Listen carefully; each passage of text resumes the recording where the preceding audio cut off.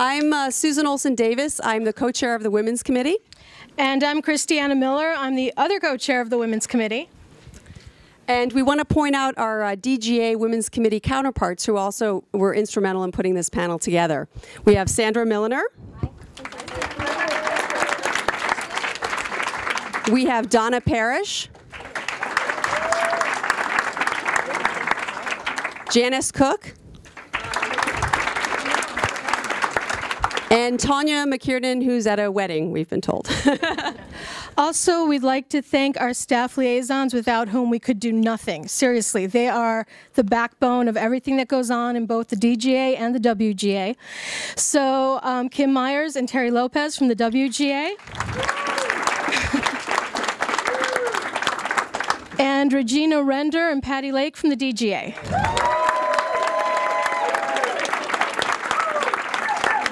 And we also just want to mention that this is a pretty groundbreaking event. This is the first collaboration of this type for the WGA and the DGA, and it's been over a year in the making. Yeah. Also, we are going to be passing around cards for you to write questions that we're going to be collecting. Maria Rodriguez, right here, will be collecting questions, as well as Lauren. Where is Lauren? Lauren will also be collecting questions from you, which we will then give to Angela to ask towards the end of the discussion. Right, so if you need a card or if you have a question that needs to be collected, raise your hand so that they can see you. Okay, great. So we'll begin, and I want to introduce everyone to Angela Robinson, our moderator.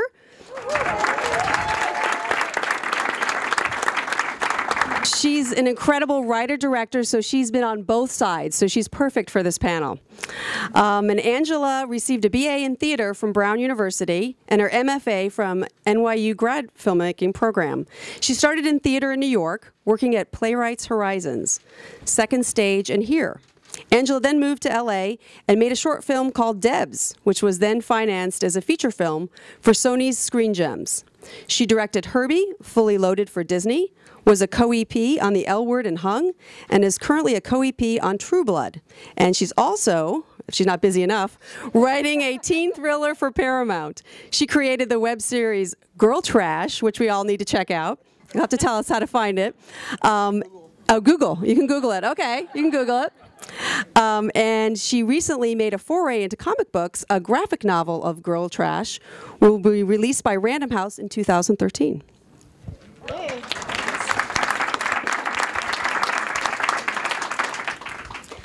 Okay, one of our WGA panelists, Michelle King. The Emmy-nominated writing team of Robert and Michelle King have been creative collaborators for over a decade, and they've been married for over 2 decades. So, hallelujah. Their critically adored drama, The Good Wife, starring Emmy and Golden Globe Award-winning actress Juliana Margulies, premiered in the fall of 2009 on CBS to critical and popular acclaim. They previously created the 2006 ABC drama about the wrongly accused and imprisoned Injustice, which starred Kyle MacLachlan from Desperate Housewives and Jason O'Mara from Terra Nova.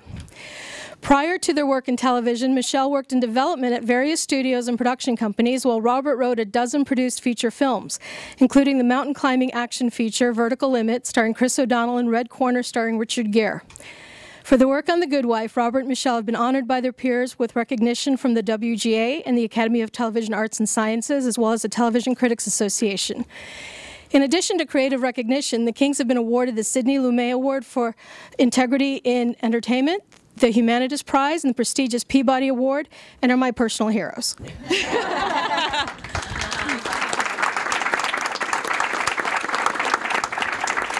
And next up, we have the writing team of Nicole, Yorkin, and Dawn Prestwich, if you don't mind raising your hands.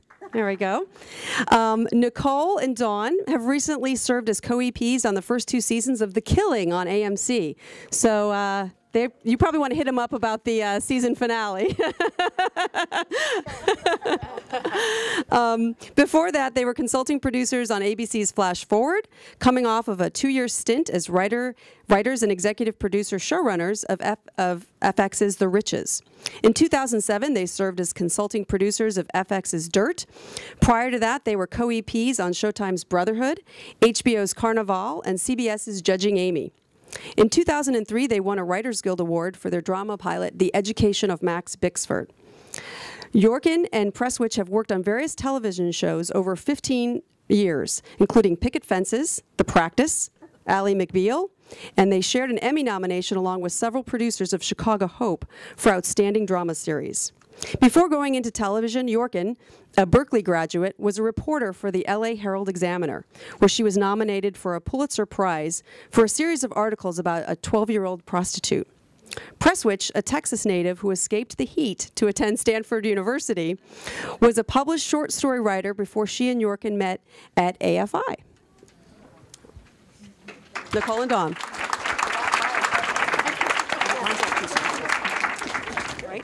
Now we'll do our DGA panelists, and we have Lesli Linka Glatter right here in the blue, the lovely blue.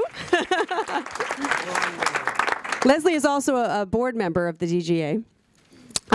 Lesli began her directing career through AFI's Directing Workshop for Women. Her first short film, Tales of Meeting and Parting, was nominated for an Academy Award.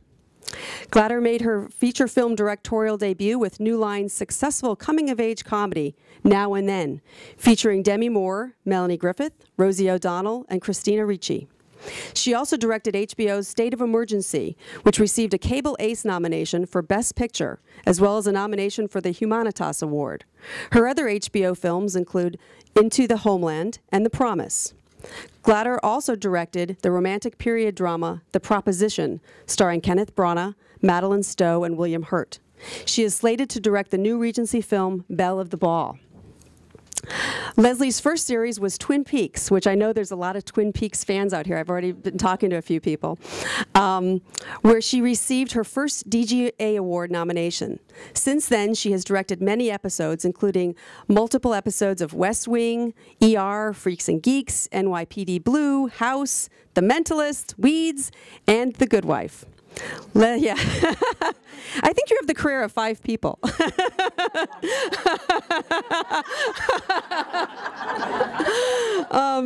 Lesli was nominated for an Emmy for directing Mad Men and won the DGA Award for the same episode. Most recently, she directed Aaron Sorkin's new series for HBO, The Newsroom, also Boss for Stars, and is currently in prep on her 3rd True Blood episode, which she is doing with Angela. They're actually in the midst of it right now. Yeah. Then after that, you go on to Homeland and The Walking Dead. Her pilots that she's directed include The Gilmore Girls and Pretty Little Liars. As well, Lesli was the co-EP on the Sean Ryan series, The Chicago Code. Welcome, Lesli.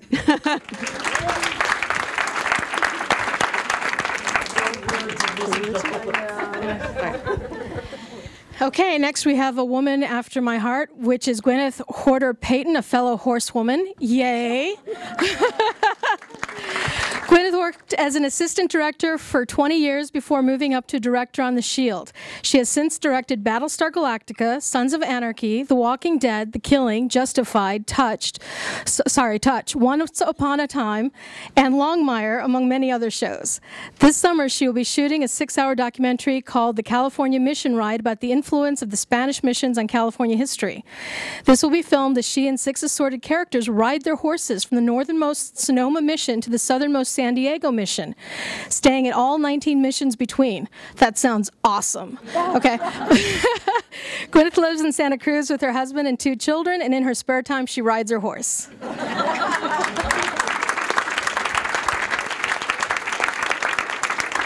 And last but not least, we have Rosemary Rodriguez right here. Rosemary directed the feature film Acts of Worship that premiered at the Sundance Film Festival and went on to the Independent Spirit Award nominations, including the Cassavetes? Okay, award, sorry, for Best Feature. I'm a writer. She was accepted into John Wells Productions Women Minority Fellowship, which led to directing 2 episodes of Third Watch. Rosemary was the first woman director to direct Dennis Leary's Rescue Me. 3 episodes of that. We'd probably like to hear some stories about that. Other shows include The Good Wife, I Just Want My Pants Back, Law and Order, SVU, Castle, Without a Trace, Hawthorne, and Blue Bloods. The Lifetime movie she directed, The Pregnancy Pact, was the highest rated of any Lifetime movie in their history. Currently, Rosemary is working on her feature films, Loose Girl and Joe, produced by Carrie Orant. She is also producing Kevin Estrada's Growing Up Metal with Fred Roos. Rosemary is married to comedian Nestor Rodriguez, who keeps her laughing through all the crap. It's been censored. All the crap.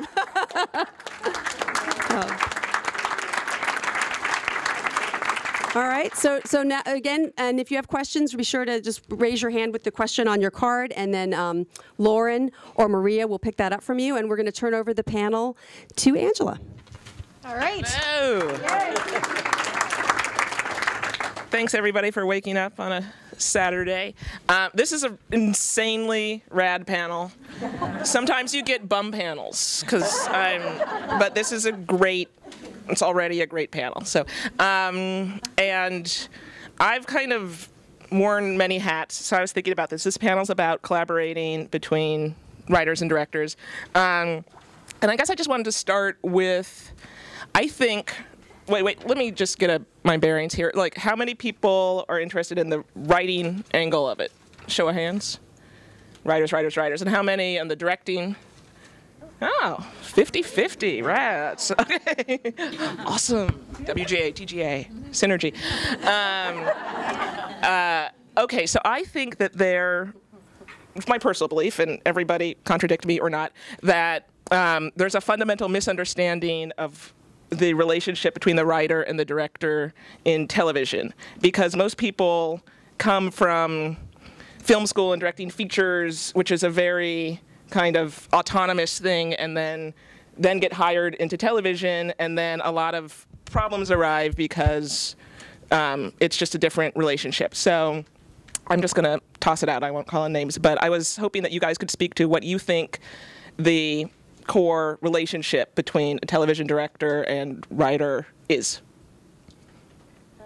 Yeah. Okay, I'll just say, I think it's extremely collaborative. Mm-hmm. You know, in our experience, like 20 years in television, in the best instances, it's like the symbiosis between the writer and the director. And I think what you're talking about is, it's not as if the director is king or queen on a TV set.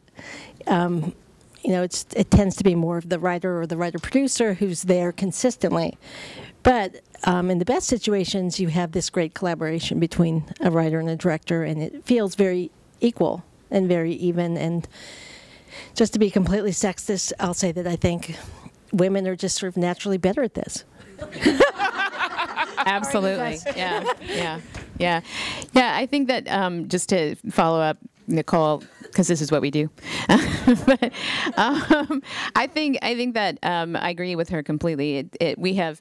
Some of our best collaborations have been with women. With Gwyneth, we've worked with Gwyneth twice now, but it's really a hard job to be a director in television, because, and I don't want to say especially on a show like The Killing, but on a show like The Killing, there's an expectation that you must come to that show with a lot of talent and vision as a director, and yet you still have to figure out what is the show.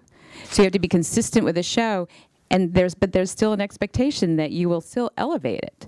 And that is a hard line to walk, a really hard line to walk. And I think that that's why the collaboration is so essential, too, because the writer just wants the director to be able to do that and, you know, protect the director so that the director can have their vision, but at the same time they can understand sort of this is what the show, and the show, you have to learn the show as the show goes, and so it's all constantly evolving. So, yeah. I have to say, I think that's a great statement, because as a director, we want to come in and do the best possible job that we can do. And the writer is our collaborator, our key collaborator. So the fact that there's any dissension between writers and directors, we are partners. We need each other. Absolutely. We have different skill sets. And when you go into a show, yes, you want to know what the show is you're going into, but you also want to bring who you are and what you are. And I feel like you know, I come out of theater and dance. The writer, I mean, that's everything, that connection. So the fact that there's been any discussion that it should be contrary, that we're on different teams, we're the team. So that's what it's about, you know, is we all have different skills, and that's what we bring to the party. You know? I think what aids in a collaboration too in television is the ability, the directors come back. Right. I mean, the first time you're lucky if it works, but then the second or the third or the fourth time that a director is coming onto a show, there's that trust. So then there is, I think, far more collaboration and a familiarity with the show and the familiarity with the people involved. That's when it, in my opinion, really starts clicking and really works best. Right. It's amazing the first time when you have that with a writer, you know, where it's all like, oh my goodness, you're totally speaking the same language, and it's really exciting. But when you come back again, you know, and you know all the players, it's like, wow, you're coming back to a family. Yeah. I think it's all trust is key, and especially in the first episode where you're not. See, we're collaborating. Hello. Hello. Oh, no, it isn't. Okay. It's good when you trust is actually developed right away, or not even developed, but it's you come in with trust for the person that you've hired. Yeah. So it's wonderful when the writers are able to trust the director that they've hired or helped to hire, and that the director immediately, you know, embraces the script as something that's wonderful, and they try to make it work as best as possible, as opposed to going in and suggesting changes. At least that's how I go about it. There's always a way to make it work. Yeah. Yeah. What were you going to say? Oh, I'm sorry. Go ahead. No, go. Go ahead. You have to go, Rusher. You go. I call. I'm the moderator. I'm going to say something. Getting in trouble. Go ahead. Okay. No, I was just going to say, it's okay, that I think a lot of it has to do, coming back to another show is certainly helpful, because you get to know the politics of the show, and I think what is sort of the white elephant everywhere, especially being a director going place to place to place, is the politics and the setup of the people. And you're a guest and you walk in, you don't really know what that is and what that entails. So you're not sure the hierarchy of like, okay, I have this idea. And because sometimes I think what happens to me as a director, I feel like people not here, which is why I love being here on The Good Wife, but other shows, it's like you go and they don't really understand that you're there to elevate, to serve them, to make them happy, and to like do something maybe they haven't thought of at the same time. You know, so that's a real collaboration. I think sometimes it's like you're hired, it's like, oh, just go and do this. Or, you know, I've literally, it's just the politics are difficult to navigate sometimes. And I think sometimes because we're not seen as collaborators. We're seen as like a person for hire who's Right, just that's there. And I think when somebody runs a show and they actually are looking for collaboration, Right. then it's exciting. easy. Then it's exciting and it's fun. And when it's not, then I don't really want to go back to that show. Same. But the other thing is the writing producer, the showrunner gets to create the world that we go into.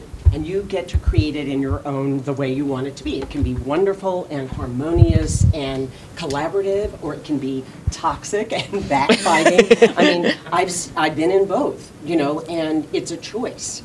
You know, like for me, there's no question, you know, if it's the toxic version, I'm not going back there like it's too short. But I am going to bring up something that probably is. You know, I feel very lucky, knock on wood. I've had amazing relationships with writers. But a few times, and the shows will be nameless, that I've been on something, and as a guest director, if you come in and you get a really shitty script, and sometimes it happens, you know, and, you know, I'll go in and obviously ask a lot of questions to try to help make it better. But if the people involved don't want to know, you are never coming back. And that's the truth. Like if you get the turkey, and sometimes when you're doing 24 shows, that's a tall order. Something's gonna, you know, show 18, man. So, you know, but somewhere in there. So if there's a problem, and we're problem solvers, we want to make it better. You know, so if you can go in together and say, okay, we've got to make this work. You know, you can have a great experience. But if that happens. So that's why I was kind of laughing, because if you do get that episode, There's no saving it. There's no saving. And I just want to say, yes, the director usually gets blamed. Totally, Yes. totally. But at the flip side, I've gotten really, really bad scripts that nobody wants to deal with, literally. Like, Yes. it's like, oh, will you meet with me? Yeah, I'll meet you at like 10 o'clock next morning when the door's locked. Yeah. On fishing. Oh, everybody. I've experienced that, but at the same time, when something's really bad, then there's a point where that can be an asset Totally. for me, where I get to do something with it, and everyone's expectations are so low that it's like, wow, like, here that works. Wow. So It can be, yes, absolutely. But I just want the directors here to know that, like, we've been responsible for training a lot of up-and-coming writers on sets. And there is a certain set etiquette, Yes. which we believe in, and maybe not everybody, upholds, which is that you, as a writer or a writing producer or somebody sitting on the set, do not go and talk to the actors. And if they come to you and ask you a question, you can answer, but you are not the director. Yeah. Right? So, and I've actually seen inexperienced writers sitting, actually just sitting next to the director, like directing basically, Yeah. and talking to actors, and it's really, I know it's probably a DGA violation too, but But it's also stupid. yeah. Because as a writer, you may have it in your head what it's supposed to be. You may have that in your head, but you are not a director usually. so you need to let the director do what they're doing. I mean, do their skill. Otherwise, what we have seen is we've seen writers sort of step on directors like that and try to control them so much that director is so squelched and so confused by the end that they can't bring any of their personal vision to it. So, And of we course- are well aware how the whole system can screw up an episode. And of course, if there's a problem, as a writer, you see that the director's not getting, the notion of the script, even though you've gone over it many times, or the actor is not getting it, then you can talk to the director, as part of your collaboration. Just say, I don't think they're quite getting the anger we need, or whatever it is. Yeah. And they'll listen to you if you have a good relationship, and they'll go try to do it again. So. It's also a matter of one voice thing for the Yeah. actors, so you don't Yeah. confuse Yes. the actors. And these guys they have it down. So it's also a matter of timing. So if there is a question or a thought that they have, that wait till the director does it several times and then come in and very quietly say something. Right, and don't make a big show of it. Don't stand there behind the monitor going, no! Never good, never good. But we actually have seen, even recently, sort of an inexperienced writer dealing with, I believe, an Emmy Award-winning director, and just, that setup's not going to work. Talking about setups, and that's not what we thought, and that's not what we expected, and then the director finally just had to say, which one of us has the DGA card on the set? It was not a good collaboration. That's like the worst case scenario. And it was not women. Can I just say? That's true. It's true, and I was thinking, as a writer, I think it's something that it's interesting because I've been on both sides of the thing, so I actually have to work very hard to kind of keep my writer hat on and not suggest shots or things or something, but I also know how friggin' irritating it is to be trying to make your day, and that it's an evolution with the actors. Do you know what I mean? It may not happen on the first take, and you have your process, and you're a director, and for people to start nitpicking you after take one, and you're just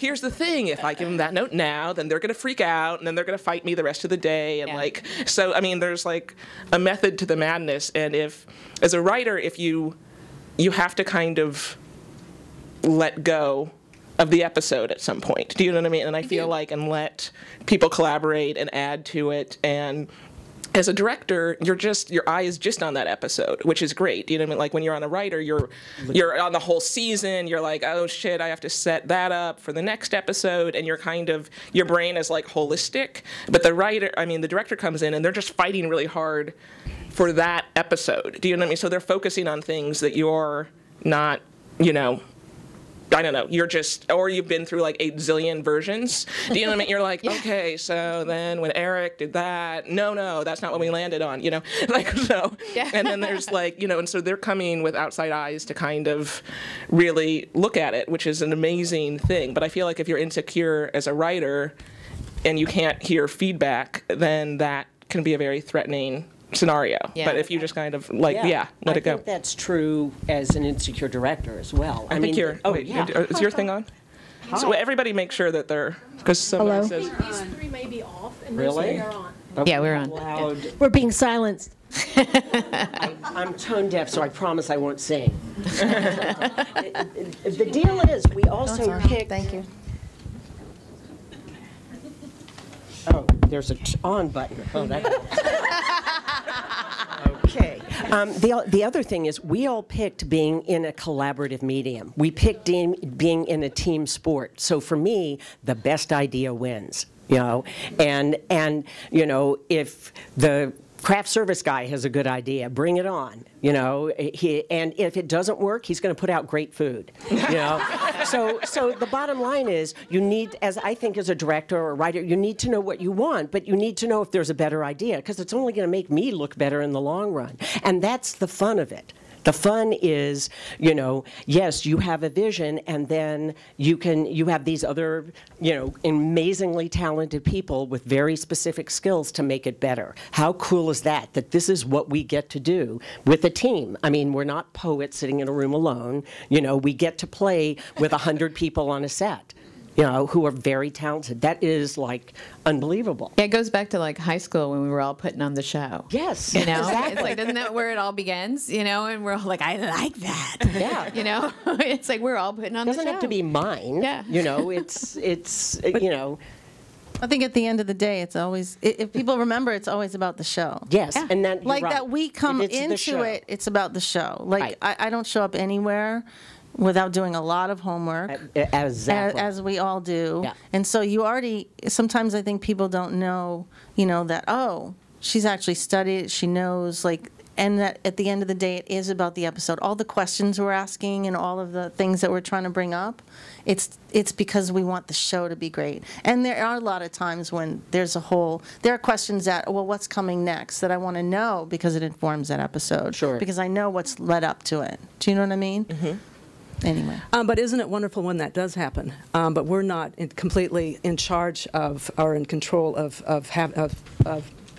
setting that atmosphere where there's no power struggle and all ideas are good. As much as I'd like to say that we have a huge influence in setting that scenario, but sometimes there are other people in the team that are not about that. So it's a wonderful thing when it all works. Shut up and do your job. But then we also, you have to figure out how to work with someone difficult. That's part of the job too, whether it's an actor or a DP or, I mean, it's part of how can you make that an opportunity? Yeah. How can you know, and sometimes it's a challenge. How can I figure out how to get to that person?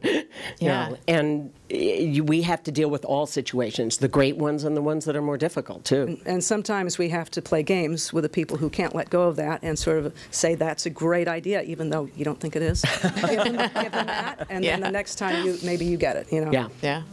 I was wondering if we could speak to it, because, like, Rosemary, you alluded to the politics, but I was wondering just for some specifics, and it doesn't have to, you know, shows unnamed or whatever, but what is a real cluster you found yourself in? Do you know what I mean? Like a really, or I a horror can give story? you a story about the first episode I ever did.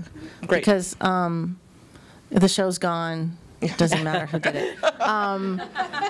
There was the script that I read first was great, and then it sort of changed, and then the person, you know, so lots of times the shows where the showrunner sort of rewrites everyone's stuff anyway, right? So what happened was the writers are in LA, everyone's in New York. The writer that wrote my episode was in New York and with me. So I had the showrunner giving me notes, telling me, no, I've been telling her this, da-da-da-da-da. Like, I don't know why this isn't coming through. And that's my first episode. So this is a showrunner telling me and asking me to give the note to the writer of the script, who's there in New York. So I'm like, okay, I know that's a little sketchy. I mean, I'm not stupid, but at the same time, it's what needs to happen. not because I want to serve him, but because it's right for the story. So I'm like, and it was, anyway. So I had to find a way to go to her and sort of make it like, hey, I was just asking these questions and it happened to come up and it happened to be, and you know, and I did it like that. And she saw right through it. So and it was a an acting nightmare. problem. It was an acting problem. That's why I'm behind the camera. But anyway, it was a huge lesson in politics. So then I felt terrible. And then the next day I came in, but I figured it's all going to get resolved. The next day I came in, one of the producers like called me into his office, and he's like, "You fucked up," da, da, da, da, for real. Started yelling at me. I'm like, "What?" And it's like, oh my God. I realized that I was put in the middle of a political situation that was ongoing, that I had no knowledge of. And so all I could do was then go and apologize. I called LA, sorry, blah, blah, blah. Even though I didn't feel like I needed to, I did anyway. I said, I'm sorry. I didn't mean to create any confusion. Talked to the writer, but she never got back on board with me. So it was difficult, but I fought for that script anyway, and it all worked out really well. And the episode came, because I knew it was my first one. Right. It's like my first one out of the box. If I fail at this, I'm screwed. So that was part of the stakes were high for me, but that was a huge lesson. And the night before we were I was going to start shooting the night before in prep, she came into my office and she sat across from me and she said, "This is the worst experience in television I've ever had."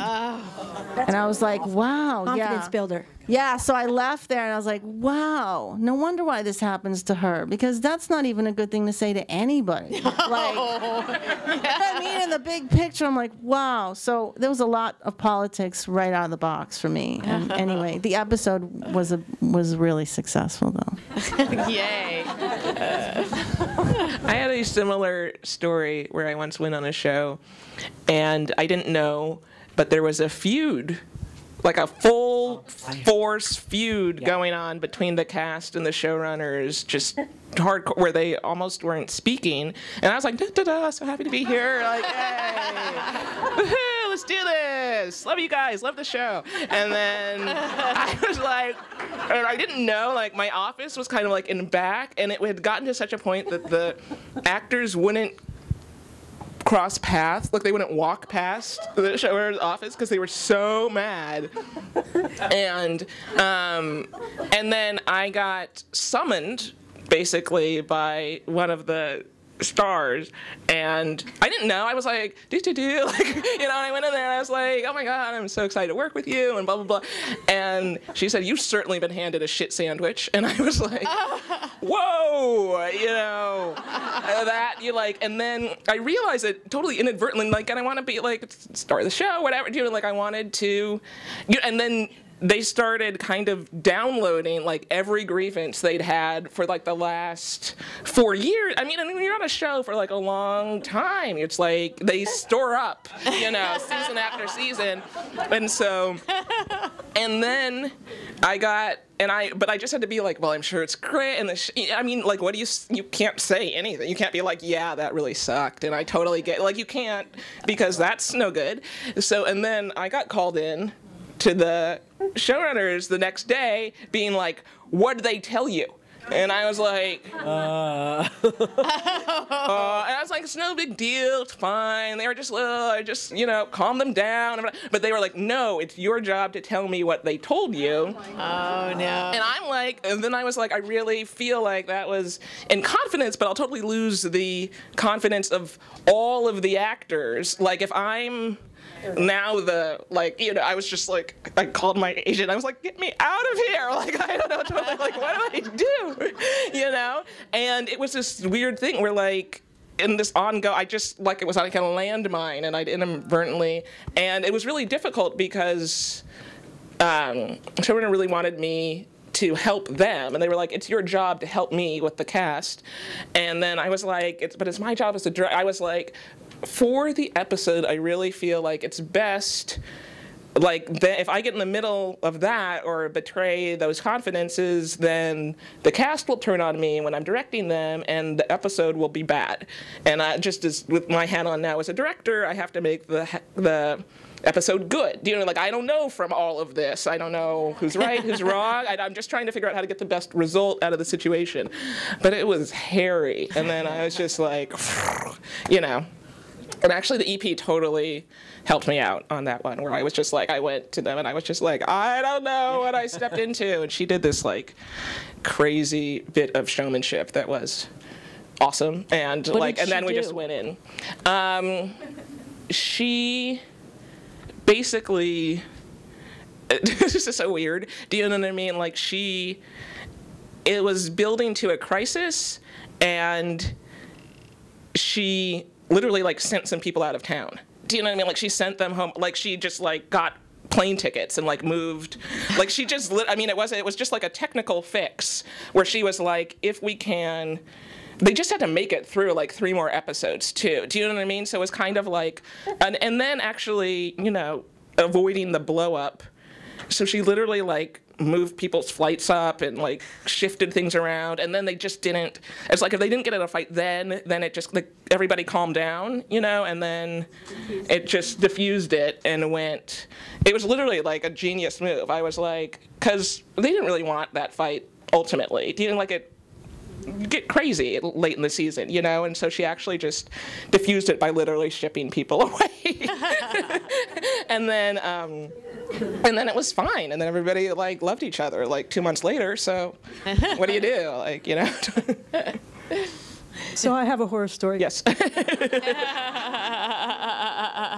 Literally. How did you fix it? I mean, horror stories are great. And how I did didn't fix it, so I'm going to contradict That's myself and saying I approached it with the. My approach was that you can make it work. Somehow you can make this work. Okay. And partly that comes from my AD background, anything, you got to make it work, so come up with something, and if you don't approach it like that, then you're just going to fail anyway.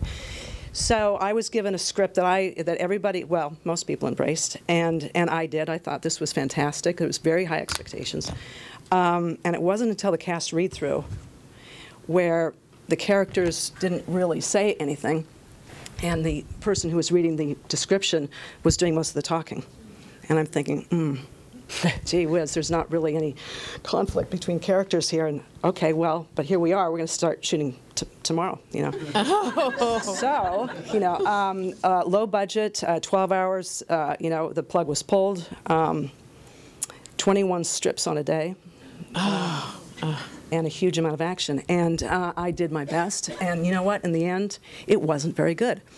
Part of it was, but the other part wasn't. And thankfully, in the very end, people realized that it was actually the writer and not the director. So that's kind of rare. It was both. It was both of us, but at least they acknowledged. It wasn't all the director, yeah.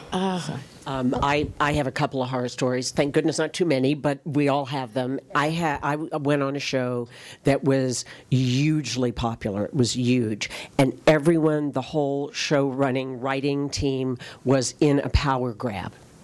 So everyone was telling me different things. And it was usually against one of the other producers. I mean, it was like literally walking through a minefield, and it was the same thing, like do just and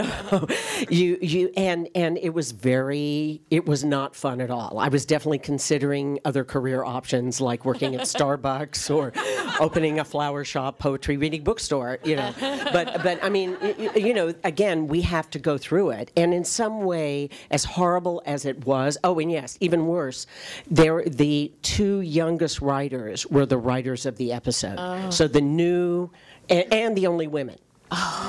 So, and these poor women were being pulled apart because they're getting opposite feedback from everyone. Well, it's just not going to work, It was a great example of how you would never want to do anything. But I learned from it. And I was actually on something this past year as a co-EP where it was a marriage of a young showrunner with an older showrunner, and it was not a good marriage. And that, sometimes it works beautifully, and this was one where it didn't. What was the gender of both of those people? Both male. Huh?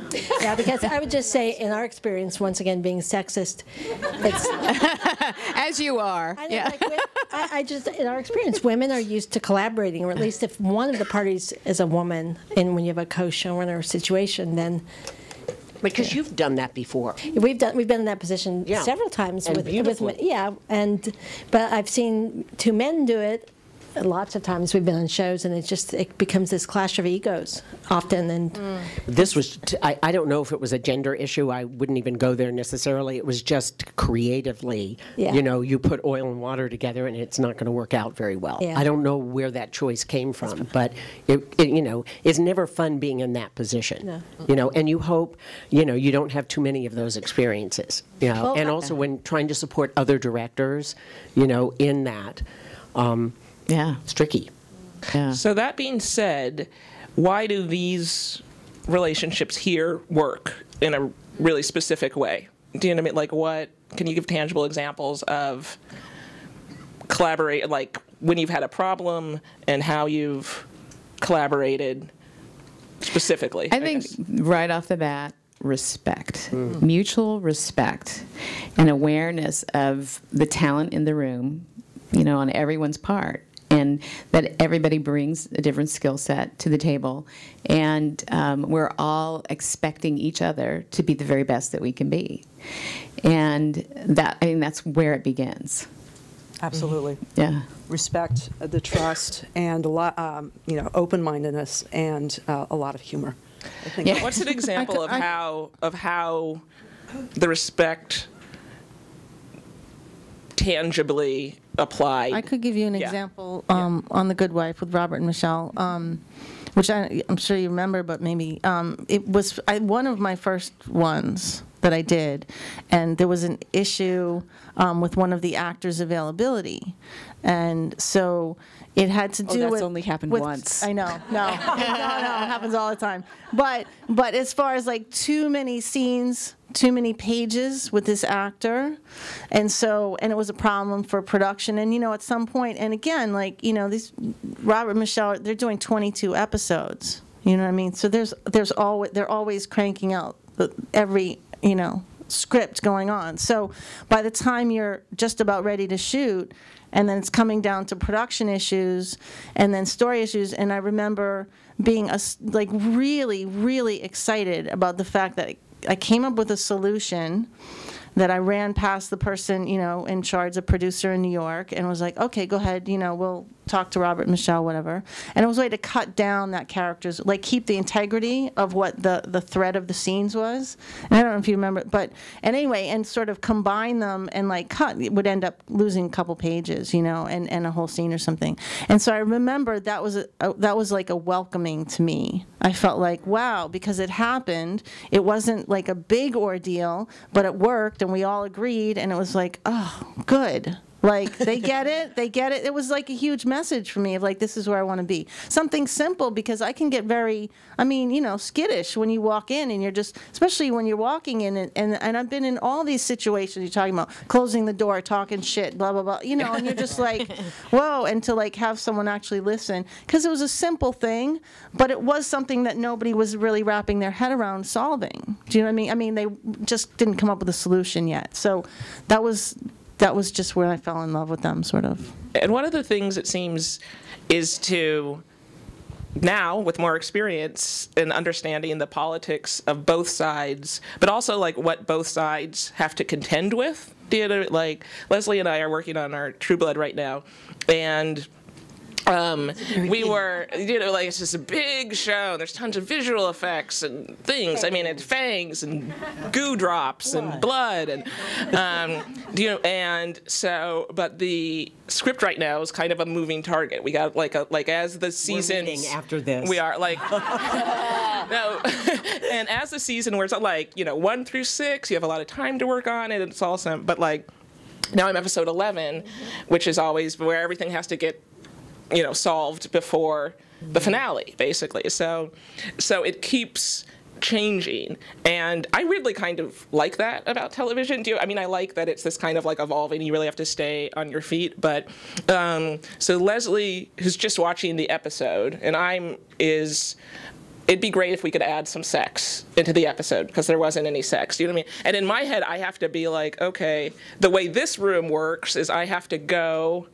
And everybody's very autonomous, but I have to go and sell the sex scene, because everybody's signed off. Do you know what I mean? And the thing is like once everything's signed off, it's really like a pain in the ass to go back but you have to fight for your episode too. And everybody's collaborative, but it's like the technical process is that I have to like go and email everybody, and people aren't together, and you have to kind of have this discussion over email over like adding a sex scene. Meanwhile, production will have to build a set for that. But it was this great where I was like scribbling out, but I agreed with her that it'd be great if we could make it work. And then I was like, as a director, I would like this. It was a character beat, not just a sex scene. Exactly. No, but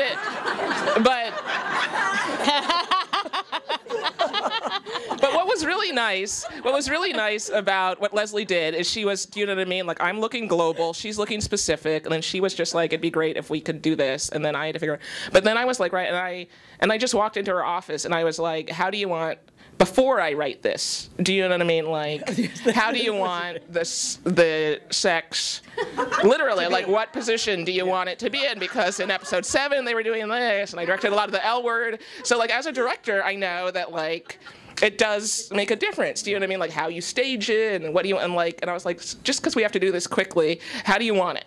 You know, and then we figured it out. I had just come from trying to figure out how to kill 7 vampires in different ways. And I didn't want to have to like go back and rewrite, and her to have to come to me and be like, okay, I can't do it because I have to stage it. So I was just like, I put director hat on. I was like, you tell me how the sex will work, and I'll write it, and then we'll put it in the episode, and then I'll sell it to everybody, and then we'll go. So that's what's happened. Yeah. But it was I thought a really tangible way of collaborating where she pointed out a story issue that you had to I had to go fight for. So you have the initial like, oh, God, I don't even want to go do that fight because you're doing like everything else. But then ultimately you have to, because if it makes it better. The other thing that's really interesting, because we've all worked on various shows, is that every show has its way of working. So, you know, with a writer being on the set or not on the set, like I spent 8 years based at John Wells Productions, there were never writers on the set. Yeah. The script is given over to the director, as in a film, and you do it, you know. Or I've worked a lot with Aaron Sorkin. Aaron Sorkin has no stage directions. You could have an 8-page scene with he enters, you know, with 20 actors, you know. So you put it where you want, you block it the way you want.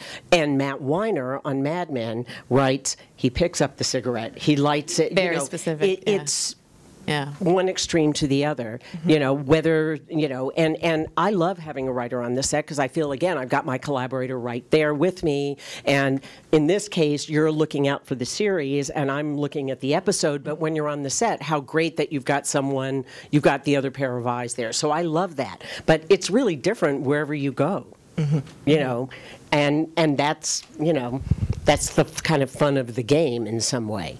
Yeah, I've found that we have on The Killing a 7-day shoot, which is very hard, taxing. And you know our scripts are the same size as True Blood script. It's a big show, actually. It's a really big show. Yeah. And so we often get into production issues. You know, how can we make our days? It's impossible. Right. And so we found that just talking about collaboration in a good way, like when we were working with Dan Adius last time. I'm sure we had the same thing with you, but it was so long ago I can't remember. It was last season, but. If a director says, you know, I think we can cut this scene, and as a writer, you're always thinking, no, I love my scene. Yeah. But then maybe they do have the overall picture for that actual show. So then when you really look at it, this has happened numerous times, you think, okay, I really like that scene, but we could lose it. It's not going to harm story. It's not going to hurt character. And so they come up with solutions that really are helpful, you know, instead of just cutting lines out of a scene, which doesn't change the number of strips or whatever. Well, to have a showrunner who really understands about production in that way, because, you know, directors always laugh, you know, fourth of a page, Atlanta burns, you know. Yeah. They take town after town. Yeah. Last year I had one where it said, and she kills him in an interesting and cheap way.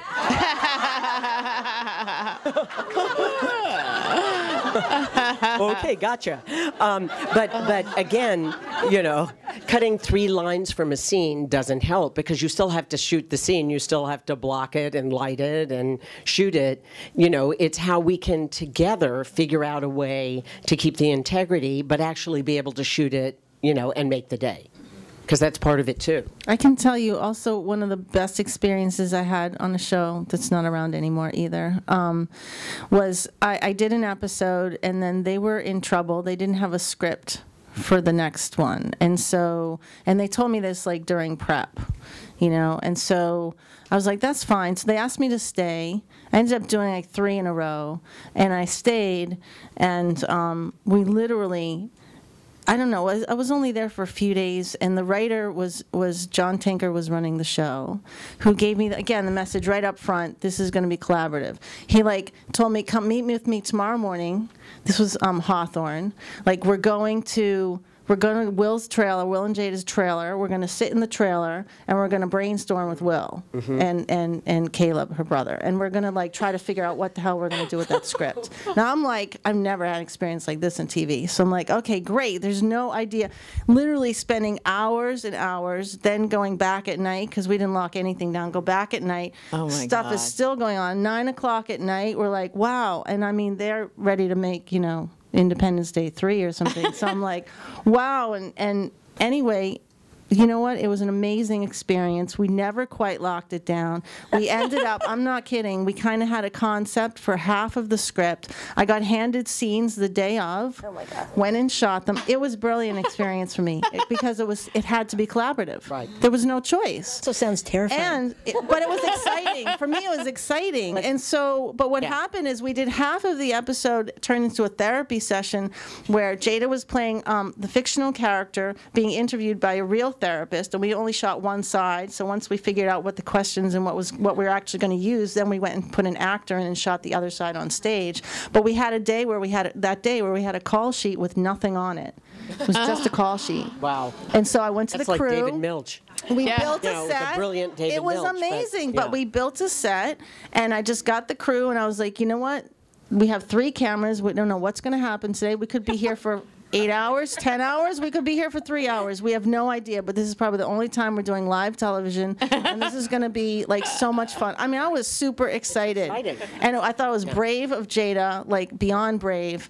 And the episode, again, it was just great. And the scenes I kept getting handed once I came up with an idea. Like again, it was all John Tinker. We were just like this team, like forging through this insanity, and it was so great. And the episode came out really great. Are Will and Jada It was actually awesome. separated? No. Yeah. I had a lot of, on the L Word, it was really fun because sometimes you would, the culture of that show was that you had the scripts, but they would often shift while you were shooting. I mean, there was an improvisational nature to that show, which sometimes was amazing, like just amazing stuff that was really tense would come out, and sometimes it was a fiasco. You know, like, and you were like, "What's happening?" Like, it just kind of goes. But I really liked it too because sometimes you just go in, Right. and you had a scene, but then it just becomes something else while you were like shooting it. Like either it just wasn't working how you did, or the actors came up with something, and I loved working with Eileen because she would kind of, I mean, that was the culture of the show, and she really led it, and her idea was that she'd hire independent filmmakers to come and really put their mark on a thing. And sometimes I felt like watching the show was really erratic, do you know what I mean? Because it didn't have this kind of, same exact tone per episode, but it was really fun to make because you got to, I mean, almost like to such an extent that there is something just do this, exciting do what you about wanted. that, Yeah. where the rules go up in the air because you have to just completely be in the moment with it. with the actors, with the writer, with the material, and not that you'd want to do that all the time with no script, but there is something. It's like exercising a different muscle. But I would pray that for all directors out there that does not happen to you ever, because that is not a well-run show, and you are in hell. Right. I'm giving you the like extreme example of being forced into collaboration. Well, also, you have to be able to do that. You have to be able to do that. Yes. But you don't want to. No. The most exciting. You want your script day one of prep or even before. The most exciting thing for me as a director is to have a kick-ass script. Yes, to be handed a script that is so good that my wheels start and I'm obsessed with it, and it's like, and that's what I get. That's what you dream on The Good Wife. That's what I get. Yeah, I'd like to ask a question. Can I ask a question? Yes, please. I'd like to ask whether you all, and I think you spoke to it a little bit, but do you think that women directors are held to a different standard when you're first brought onto a show? Because I've seen, honestly, women directors come in, do a pretty good job, never come back on the show, and then plenty of male directors who don't do necessarily as good a job, but they just keep working. Right. So, yeah. So, I mean, you guys have different levels of experience. I'll speak for our show. I don't think that happens on our show. Looking back on this last season, 7 out of our 22 episodes were female directed, which, given the percentage in the DGA, is not pretty not good. bad. Yeah. Oh, that's good. But we are so underwater in terms of time, we can't, frankly, afford to be politically correct. In other words, we have to hire the best people in every position, whether they're male or female. Right. So, I mean, we love Rosemary, we love Lesli. If they woke up tomorrow morning as men, it would fuck up their lives, but not their opportunity to direct The Good Wife. I mean, we would have to have them back because they're really talented. And I mean, I think we can only afford to look at that because we are so screwed time-wise. Do you think they're given the same opportunities, women directors, as men are? On our show? It sounds like on your show, definitely. Your show, definitely. Yeah. But in general, it just seems, I can't speak to. Yeah. I can just look at the numbers. Well, Paris Barkley, who's sitting over there. Hi, Paris. Paris and I are chairs of the diversity committee at the DGA. And, you know, I can't believe that we're even discussing this still in this day and age. Because when I started directing, I never thought this was an issue. And then I just can't even believe that it's still an issue. But, you know, no. It's not the same. It should be the same. I know when I'm in the position to hire, last year I hired half minority and women. So you have to have the willingness. I know that every show I'm on this year, I'm the only woman. Yeah. You know, and you know, should you hire someone? And I agree, Michelle, totally. You have to hire the best people, but there are plenty of good women and minorities. And I can also say it's the networks. It is. It's the networks because they are the ones who sign off, and they're the ones who kill so many. And you get the diversity hires. hires. You get the approval of the studio list, and then you have the network list, and you can fight, and you know you'll win a couple of battles. You're not going to win all your battles, you know. And that's just the reality, because ultimately it's not completely one person's decision or a showrunner's decision. But, you know, I think everyone has to be aware of trying to make a difference in that way. Yeah, I think a lot of showrunners actually would have a much more diverse, you know, slate of directors.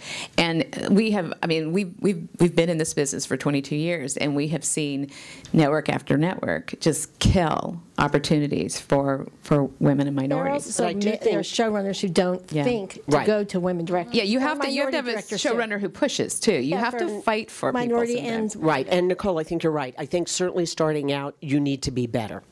Yeah. You know, if you just come in and you're average, it's going to be harder. You have to come in and really be an A have to be better. You have to be an A+ student. Yeah. But there are times when, I don't mean this from an ego place, but where you do really well on a show that And it's you're still- the one, yes, yeah. and they really don't like you to shine that much. Yeah. Because there's a guy, producer, director, or whatever, and so they They're don't want you to threatening. show. Yeah. Yeah, I mean, yeah. that happens. That's what is it about the list? Like, what is it about the networks? Like, what are they worried about? Fear. You know, I mean, the list, like, fear and money, but like, can you identify what pushes something over the top, or what gets? I mean, like, in that critical moment when somebody's It makes me feel. I've seen this numerous times where a woman's given one shot, and I'm sure it's the same for mine. If they're given one shot and it's not perfect, or they haven't made their days even if other guys haven't made their days either, then the rap they get is, oh no, they didn't make their days, we're not going to hire them again. And you just get that one shot as a woman, or maybe a minority director too, and then that's it. Well, I've heard, well, we hired a woman once and it didn't work. Exactly. Yes. Yeah. So can you imagine, we hired a white guy once. No more white guys. We're done. Done. Finished with them. So it is a different standard. But you're right. I mean, you have to come in. I mean, don't we all know that as women and minorities? Don't we all know that the only way we're going to succeed ever, since beginning, day one, high school, college, everywhere, you had to be better. You have to be better. You can never be good as. You have to be better. And then you have to prove that you're better. And the list is created by networks. And networks, what do they listen to? They listen to hype.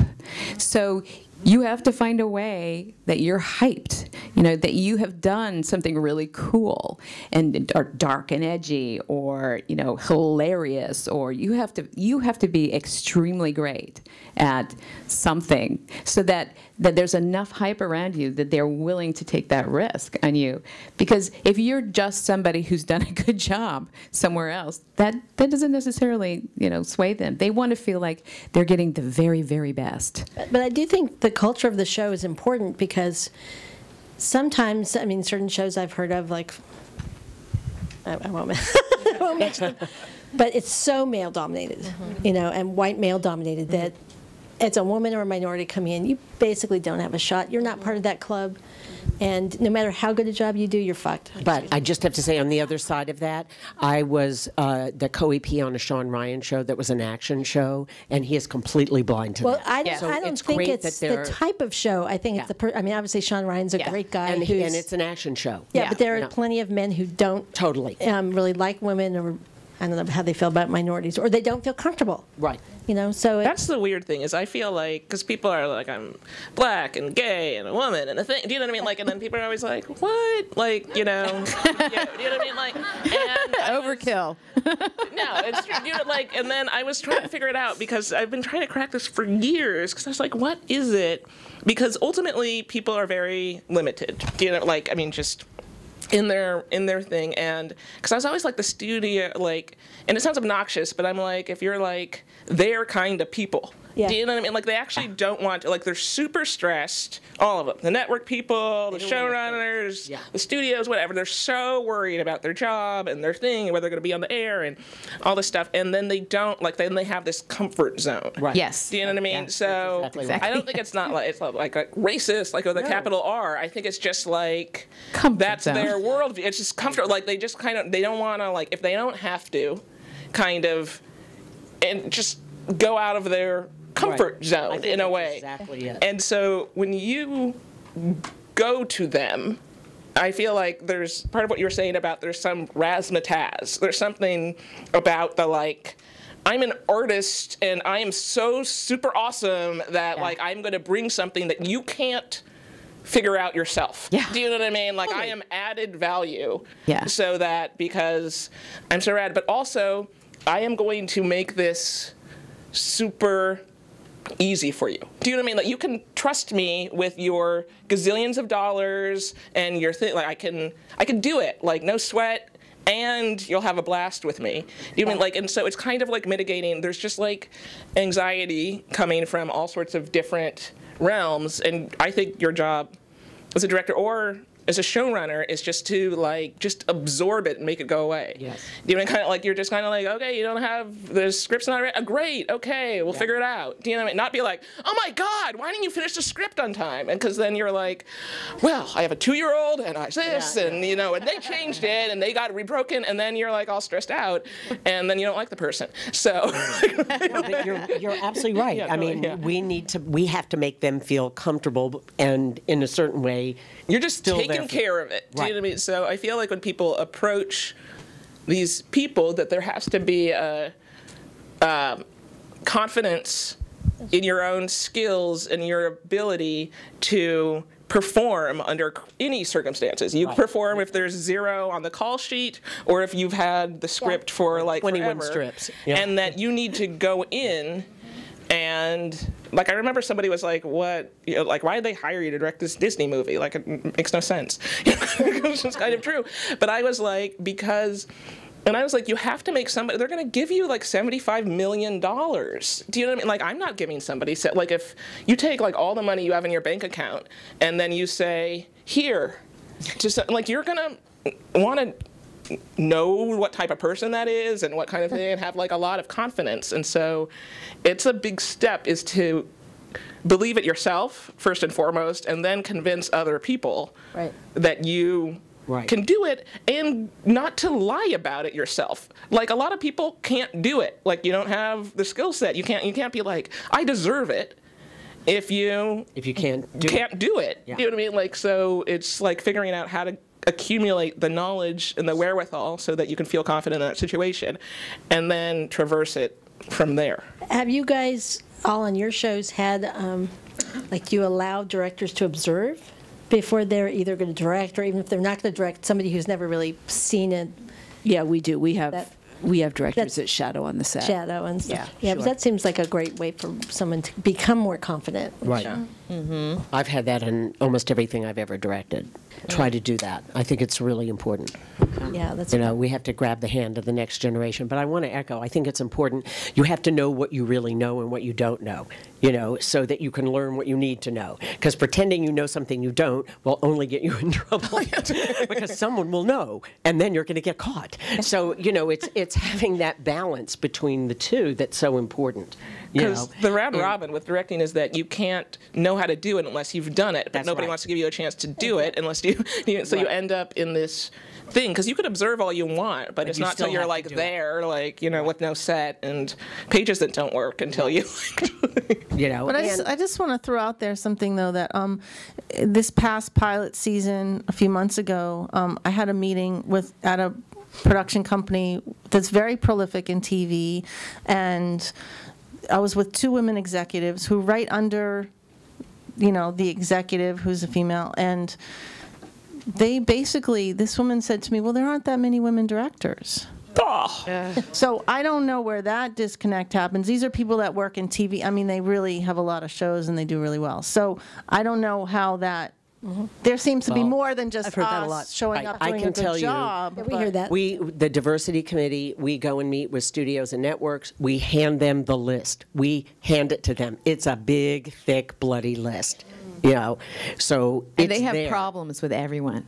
They have problems with everyone on that list. These are directors who have a lot of experience. It's not like, so it's not like that list is there. I have a list that we all, it's. I actually hate to be the person defending a network, God forbid.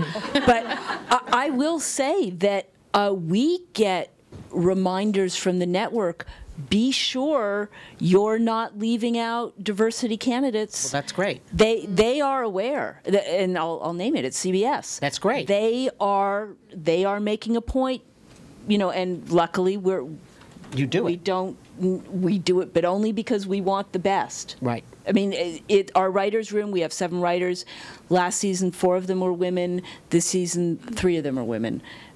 But frankly, again, if all the best candidates were women, they'd all be women. But if on the flip side, if all the best were guys, we'd hire the guys. Yeah. Because we, again, don't have the time for anything else. Mm-hmm. But again, CBS at least is paying attention. Mm-hmm. Mm-hmm. But we've early in our career, we had the experience of talking to an executive producer on a big CBS show. This is a long time ago. Not that it was CBS. And this producer actually said to us, well, if we hired you, I'd be worried there'd be too many female voices in the room. Yeah, that's how we got hired on that show. Because we talked to somebody else and we said, this is what the showrunner says. And it was somebody higher up and went, oh, that's not good. Do they have the questions? I think we're on schedule. All right. Is anybody? I'm going to open it up to our. Let's see. Michelle King. This is just like a game show. How is it working with your husband? How do you handle disagreements? Honestly, I don't understand how people do it and not work with their partner. I mean, because the job is so big. First of all, I don't understand how anyone manages to do it solo. And I think it would be a horrible drag to be the one so immersed in a show, and then you go home, first of all, not nearly as many hours as you'd like, and then this person is completely disconnected with it. Mm-hmm. So for us, it's very natural. We've been doing it a long time. We pretty much understand what each other's strengths are. The disagreements, luckily, I think if we were doing something with a finite product, the fights would be worse. I mean, like, if you're making kimonos and you cut the silk wrong, you are screwed. But if it's about words, then, okay, worst case scenario, you erase the wrong ones and you write the right ones. So I feel like that just lends itself. Can you talk about the best way to work with network executives as a showrunner? Good question. Anyone? To the room. Just make them feel really, really confident. Yeah. That you know what you're doing, that you listen to them, that even if what they're saying makes no sense, you don't say, that makes no sense, which is what you want to say. You just listen, because everybody in this business, we're all just trying to do a good show, right? And we all have different languages. Writers, directors, actors have different languages. So we all have to just listen and try to parse out the meaning for ourselves. And that's what you do with a network, is just make them feel like they are being heard and you are responding to the best of your ability. And then you just hope for the best. We have another executive producer in New York, Brooke Kennedy, and she made the smartest remark that I've heard on this, which is, you don't go to the studio or the network with a problem without already having the solution. Right, absolutely. And I think that's a very smart insight, which is figure out the solve, and so that when you're telling them what the problem is, you already have a plan. They are very busy. Right. They really don't want to have to stop and solve your problem, but they will, and it won't necessarily go right. So if you already have a path, then you can talk it over with them. I mean, to my mind, that's the best manner. That's very smart. I think that goes with directing too. Like talking about getting a script and then having and also having the solution, not just being a problem person. I think that's very true. Right. Because it's like if there's open-ended anxiety, that can just metastasize into all sorts of things and be and they're bangs, that's terrible. Get them new hair too. While you're at, it's just this free-floating anxiety. So part of the confidence thing is to kind of just narrow it down. Do you know what I mean? So if you have a fix, then they can move on to the next. Right, because they do have a lot of things going on, and they would prefer it if you're not a problem. Yeah. They just don't want it to be a problem. Well, I would give the opposite advice to the network, though. I would say to them, if you have a problem, just tell what the problem is. Right. Don't solve it. Right, exactly. No, I think you're right. That's really the problem we get with the network, is they try to solve it. It's very bad. All right. What are your feelings about having a new director observe or shadow on a set? I'm great about that. I love to help. Well, I would say that it's always been great, with the exception of one incident in which, and I won't name this person, but she was a featured director of some acclaim, and she did not understand the role of somebody who is shadowing a director, which is basically, at least from my understanding, you watch them, you ask questions, but you stay out of the way. Like this person was actually sharing the monitor with the director all the time, and so it's like, I'm sorry, there's no room for you guys to look because we're looking at so writer-producers pushed out of the way. Not good. She just didn't understand that we weren't really interested in hearing her feelings about the scene or her solution for whatever the problem was. Did anybody tell her? Yes. Well, and she answered, Didn't sink in? didn't sink in. No, she really just like, I understand you have a problem with me. It's like, no, we just need to collaborate with the director, and if you're getting in the way, that's not helping. That's not good. But I think, 99% of the time, I've never seen that happen, Yeah.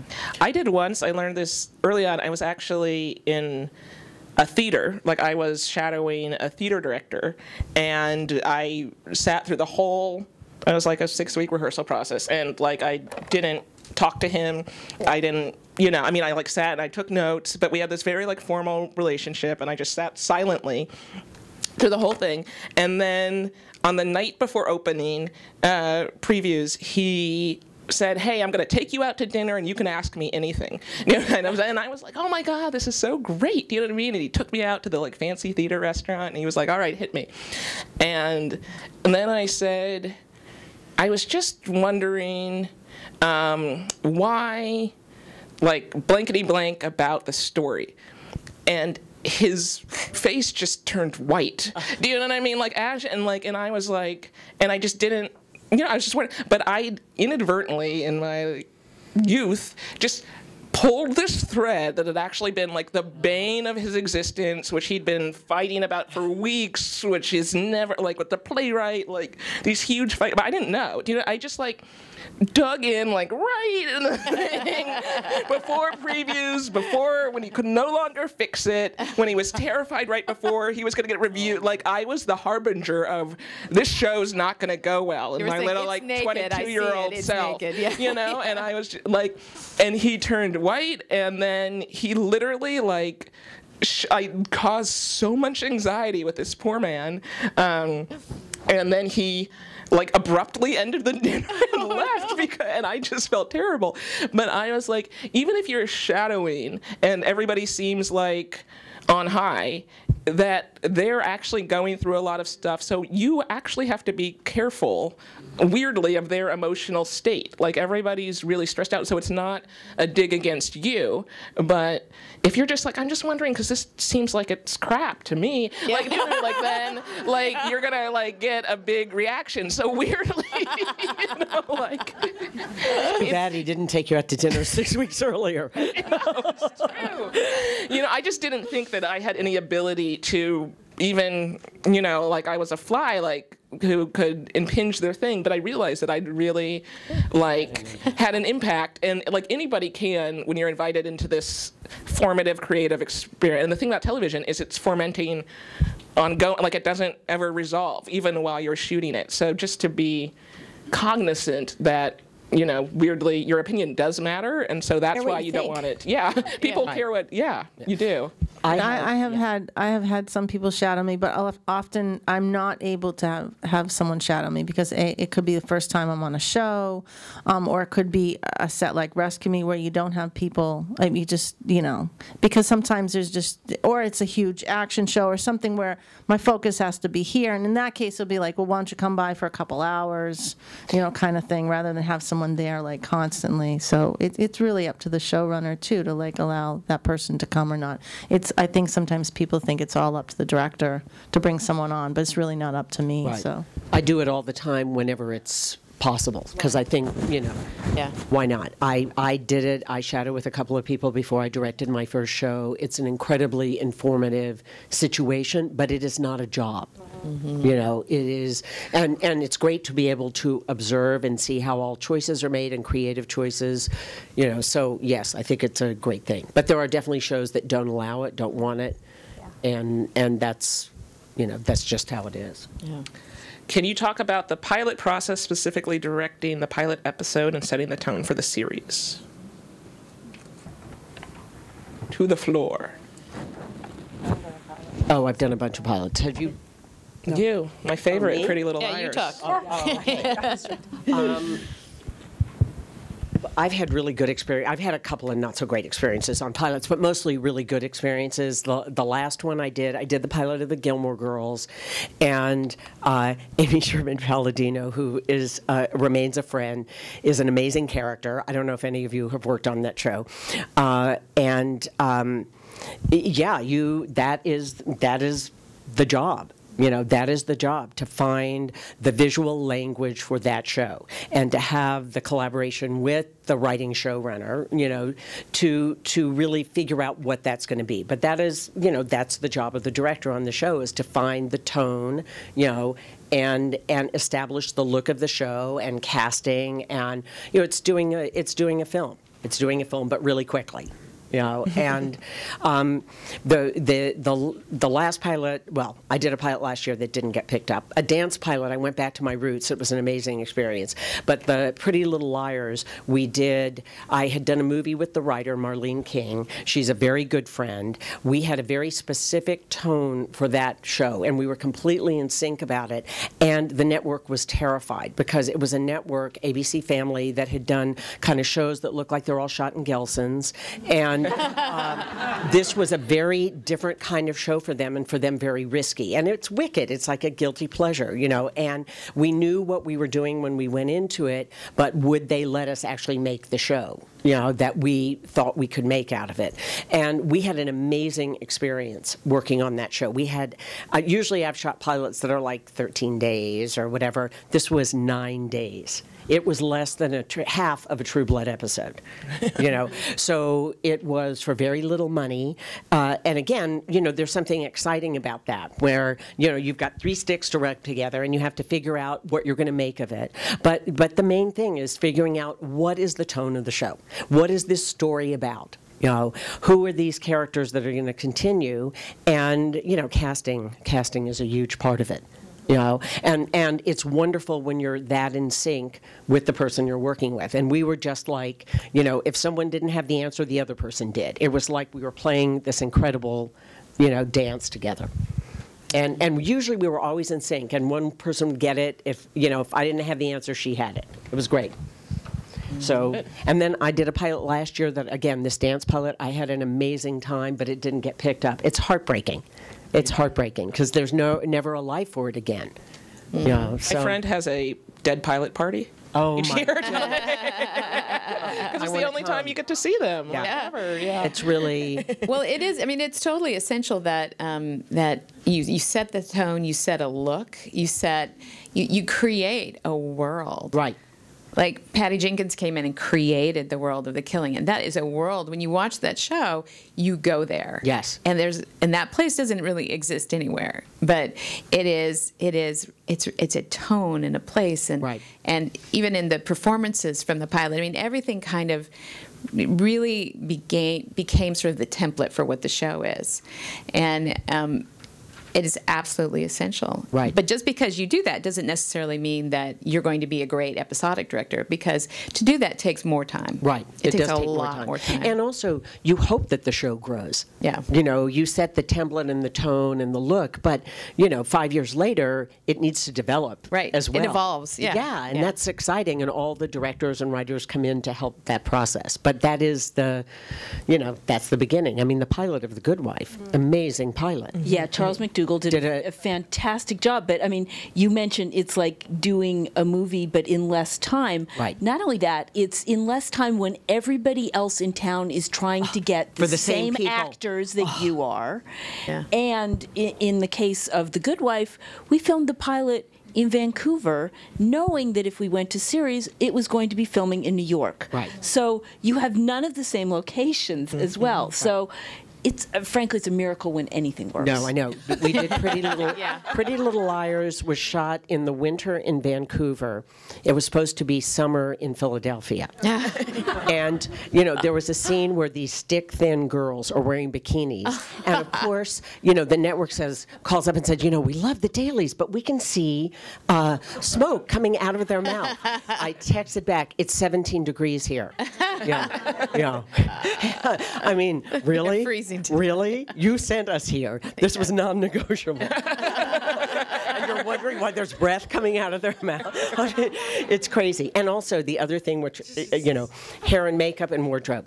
If they don't know how to give comments about story, everyone can talk about hair, makeup, and wardrobe. Yeah. That will be the notes. I don't know if you guys experience. Yes, absolutely. Always. The red sweater, and it's usually from the person who's the most unstylish. Yes. Yeah. Yeah.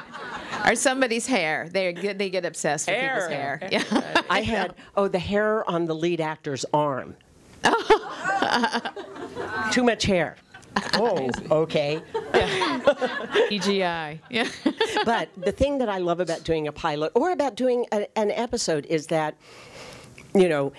here you have to really know what the dollar scene is and what the 25-cent scene is. You have to know. You have to know that in a movie, but in a pilot or really in an episode, if you don't know what your story is about, and you spend the same amount of time as something that's connecting tissue rather than where the emotional content of your story is, that's the important thing. Absolutely.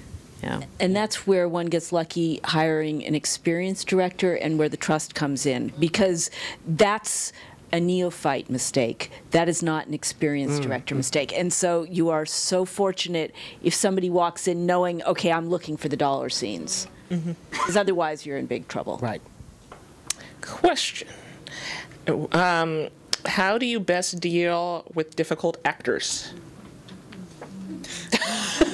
Blink, blink, blink. I can tell you what I do. Yeah. I just love them. Yeah. Oh, that's a good answer. Yeah. Yeah. Yeah. Yeah. And I don't Yeah, feed that's into really I true. don't feed into or react to anything because it's not about me. Right. Yeah, that's actually true. We've had difficult actor issues, and this last season or so, and I think that Nicole and I actually had a very good experience. Right, but we've also had a very bad experience with somebody you couldn't love. Yeah. Crazy people are hard to love sometimes, but we love even the crazy ones. We try. I think they need to be listened to, basically. They just need to be able to speak and see that you're really listening to them. And that's where the love comes in. Yeah. But you still won't solve it. Right. You still won't solve it, and Right. they will ruin your day. But you know what? That actor probably is going to be the actor whose performance is the most interesting performance in your episode. So you just go, okay, this is the hand I've been dealt. I also think with the love and being the therapist and the mother or whatever, there's a bit of, stern parent too. Yes. Because people do need limits, and if someone's behaving badly, that's just not acceptable. If you're rude to another actor or a crew person, I don't find that acceptable. And usually I found no one has called them on it, and when you do, they're like, oh, okay, sorry, so I think it's, and then some people are just crazy, We have seen an actor sent home, actually, which is one of the ballsiest moves a showrunner has ever made. Wow. Sent, which I think really needed to be done, sent an actor home and gave the dialogue, because it worked for this particular scene, to another actor, and then had that other actor always available. Right. And with the awareness that that could happen again, and that was like that was a tough mom move if there ever was one, but it was relatively effective. Yeah. Yeah. It's also amazing with, I think, the tone of a new show in terms of that responsibility of number one on the call sheet gets started really early on. And if you have 1 and 2 on the call sheet, set the tone. I'm thinking of many of you, Babs, who worked on ER with Anthony Edwards and George Clooney. In the beginning, they set the tone. Yeah. You come in, you know your words, you have a good time, you go home, and that's how it runs. And someone coming in not being prepared was not acceptable. So I think also as a producing director, I sit down with the number 1 and 2 and say, you're my leaders on the set. the tone. I need you to help. Sometimes it's worked. I've had situations where it's worked great, and I've had some people that you can't get to do that. But you hope that you can have them help set the tone of what positive behavior is on the set. Absolutely. I think sometimes honesty helps also when someone is insecure acting out and stuff. Sometimes if you just tell them the bottom line, like what really needs to happen there, it'll just diffuse too, So recently, after listening for a little bit and coming up with really no solution as to why, or no reason as to why, a particular actress was just crying when she was supposed to be happy in the scene, I finally said, you know what, I'm either going to have to shoot around you, or you need to snap out of it to protect your character, because you're making your character very unlikable. Yeah. And she did. Yeah. but that was that actress. You know, you have to read the person. You can't do that to anybody. Yeah.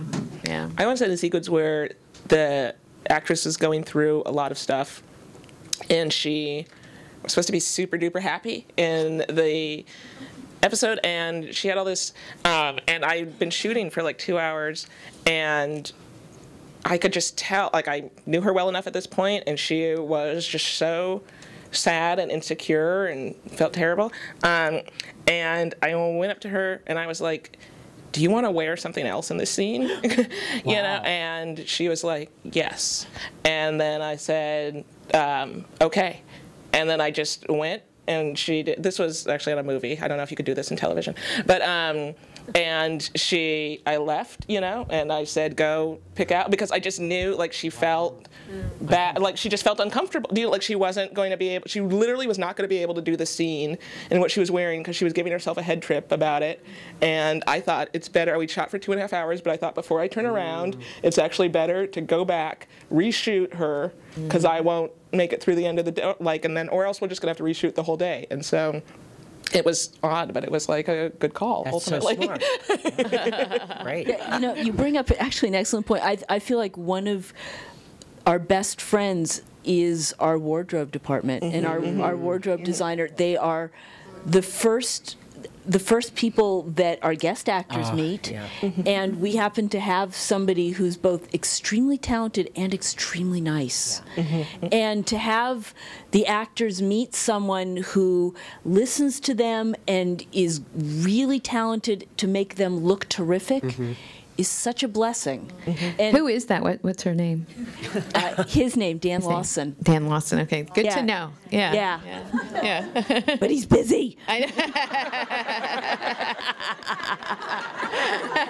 So true. But really, I mean, in talking about collaboration, that you wouldn't ordinarily think, okay, to help the actors, that you need that, and we've been there have been guest stars that we've been, you know, after and hoping to lure, and we've been on the phone with them, and the final thing they'll ask is, will you let me look really pretty? And the answer is, you betcha. We've got the, you know, the best wardrobe designer in town, and sure enough, they look really pretty, and they'll come back. It's a big plus. I can tell you a story about my first day on Rescue Me also, which I had heard through prep that the teaser was like 5 pages, like a 5-page scene. And I heard, like, from all different people, oh, Dennis wants this to be a oneer. And I was like, this is not a oneer, like, whatever. So we find a location that's brilliant, because it's 2 guys walking through a burning building. I guess he wanted, like, a super long hallway, but there's no hallway in New York City that's going to support that, and it would have been boring anyway. So it's like, go through the lobby, get their orders, find a court. We found a courtyard that they could go continue through the building, then another part of it, go into another building, and then go down the stairs, and then they get trapped in the basement. So we found this perfect location to broke into 3 pieces. Brilliant. So I tape myself. You know, I don't often do that, but because I kept hearing this, oneer from the writer, this and whatever. So I tape it, send it, please get this to him in Martha's Vineyard, where the heck he was, and, you know, whatever. Because he was like anyway. So, so I'm like, okay, it's my first day. Now, granted, the reason I was there was because he had fired the director previous. I was booked for 2 episodes, but I was literally in New Hampshire. I was there to spread my dad's ashes. I was at Target the day before at Target, and I got a call from Apostle, and they're like, how fast can you get here by Monday? Because he just fired somebody. We need you to come in. I'm like, fine, send me all the scripts. I'll read them on the train. I'll get there, and I'll be there Monday. So that was for prep. So he was already in, like, an agitated state from working with a director that really did not gel at all. So Anyway, so I show up, so he comes on set. I'm super excited. It's my first day on Rescue Me. It took me 4 years to get on that show. So I'm like, it's my favorite show. It just wasn't exist, The Good Wife then. But anyway, so I'm super excited. He comes on set. The first thing he does is start screaming at me. He's a tall guy. He literally starts screaming at me because it's not a oneer.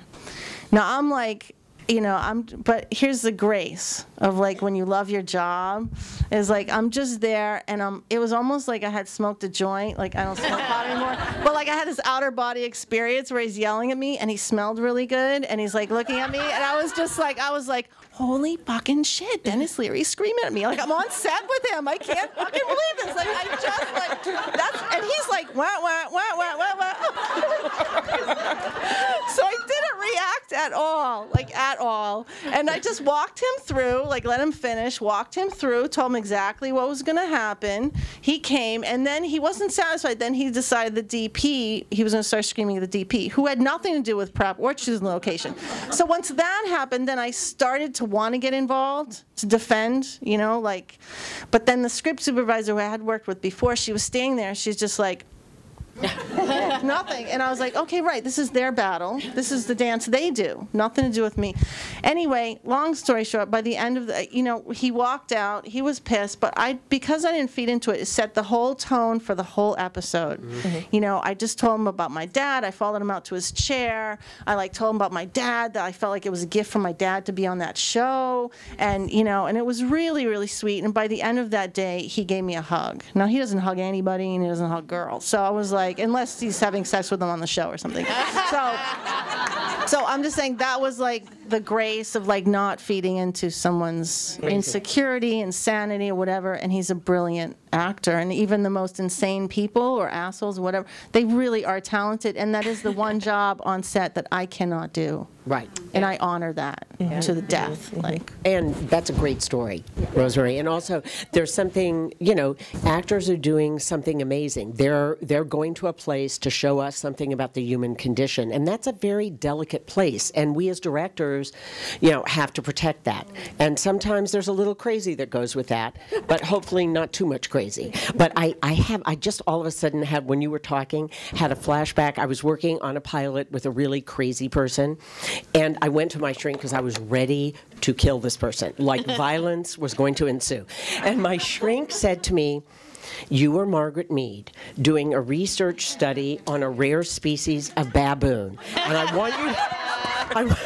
want you to think of that person as a baboon so that everything they do will be interesting to you." So when you were talking about that, I would sit there and go, whoa, look at that weird behavior. Do people really behave like that? You just yelled at that poor person. Wow. And I was able to deal with this person. It changed everything. And it was me adjusting because they weren't going to change. They were going to be batshit crazy no matter what I did, Yeah. And I also think from the writer's point of view, it's hilarious, is that it's so funny. And actually it works because you're right, it's usually like 95% not about you. No, do you know what I mean? Just like, and actually with most everybody, writers, directors, actors, anybody. But I think it's why I love television, but I think it must be an odd experience. Because if you're an actor and you sign up for a movie, like the end. Yeah. You sign up for the whole script, what you're going to do or something. Right. But I always feel like series, it's weirdly like Greek gods. Do you know what I mean? Like we're in this room deciding their fate, and then that must be really scary to literally not know week to week what's going to happen. A huge issue on The Killing. A huge issue really, for us. Yeah. Huge. And you just have to, and I was just like, for them to have to put faith and sometimes you're the Greek god and you're like looking at the whole thing, and then actors will like lobby for their characters or this, but it must be incredible, like produce so much anxiety to invest your entire life and livelihood and career into a character and then trust this disembodied group of 5 to 20 people in a room who are like, and then they blah blah blah blah blah. And I think that We're basically saying to the actors, just strip naked, Right. and trust us, have faith in us. And some actors can go there, and some actors can't go there. And I understand. I would have a hard time. I would never be able to go there. Yeah. That's why I'm not an actor. But I was going to also say one of the things that I feel like what a great director can do is, as writers, we really often don't know how to say it to the actor what's not there, what needs to be there. And television is so fast; it has to be there. And there have been times during the season though where, with a really great director, you'll just watch a performance and the actor is just shit. Not as a person, but the material is not there, and you're so frustrated because you want it to be so much better, and you don't know how to communicate it in a way that is caring to the actor, because all you're feeling is no, this isn't it. And a great director, you pull that director aside and you go no, and make them good. That's you can't even give them information. It's that bad that all you're saying is it's bad. And a great director just goes, okay, I know. And then they go and they do everything they can. They work some kind of little magic dance around that person and find what it is that they can bring to it. And it's not the actor's fault. I can't even imagine what it'd be like to just show up and have to do it some way that everybody else wants them to do it, and they have no idea what it is. With their clothes off. Sometimes with their clothes off. Yes. And not only that, I feel like if we do our job very, very badly, and then I go to Starbucks, no one's coming up to me to tell me what a bad job I just did. Right. It's so exposed. But an actor does not have that luxury. If either they do their job poorly or badness is thrust upon them, they are, they're stuck with their face and their recognizability. Right. Yeah. I mean, that's totally vulnerable. ghastly. Totally vulnerable. Yeah. Fun. This is how can new directors establish relationships with showrunners and executive producers / writers? The age-old question. I have a lot to say on this actually, because my friend Jill Soloway, who you may know, who's hilarious and amazing, everything. She said once, if somebody comes and asks me to read a script for them, I say absolutely, and can they come over on Saturday and do 2 hours of gardening for me? And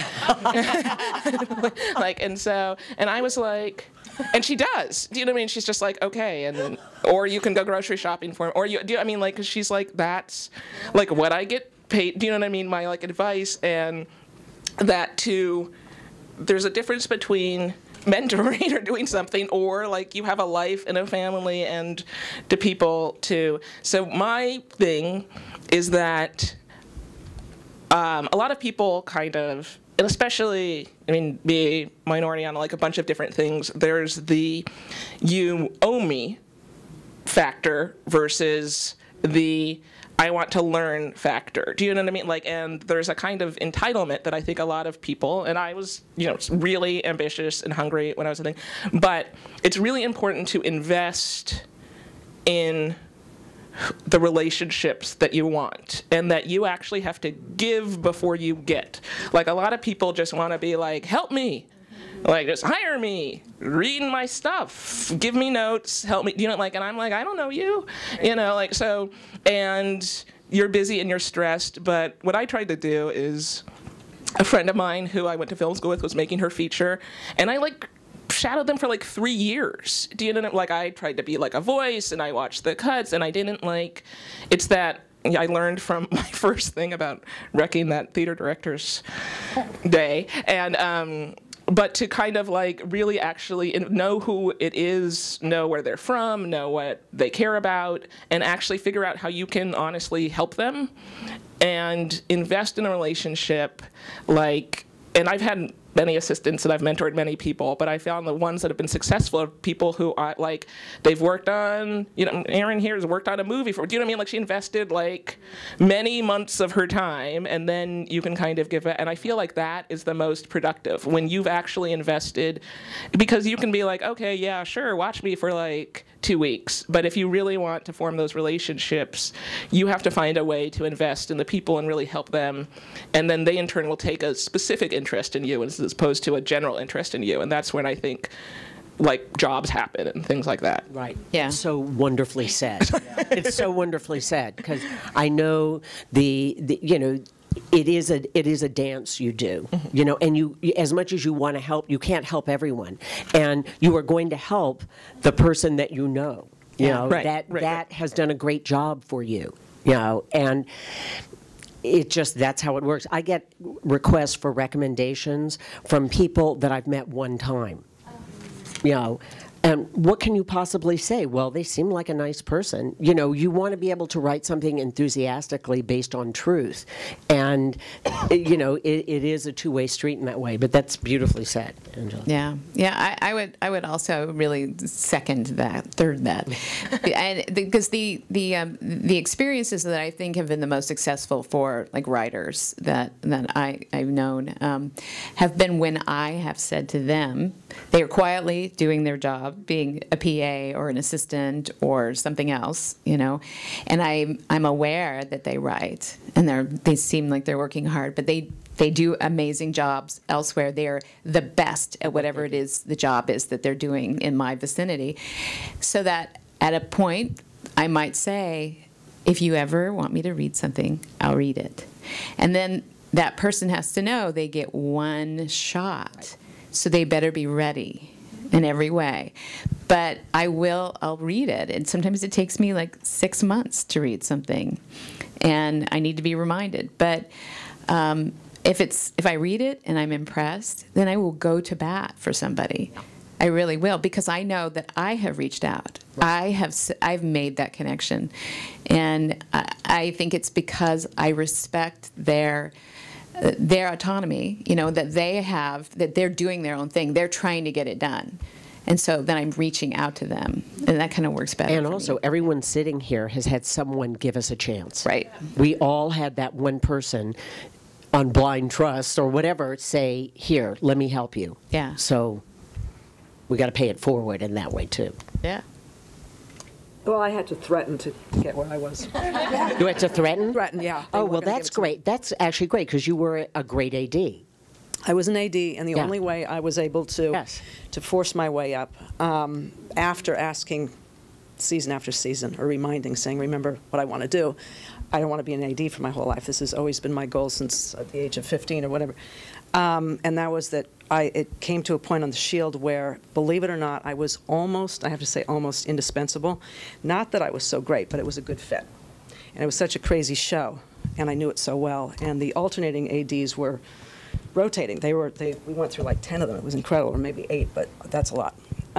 So I took my wonderful best friend and mentor and boss to lunch and said, if you don't bump me up next year, I'm going to quit. And this place is going to fall apart. And he said, and I said, you know that? And he said, that's a bald-faced threat. And I said, it is. That's it.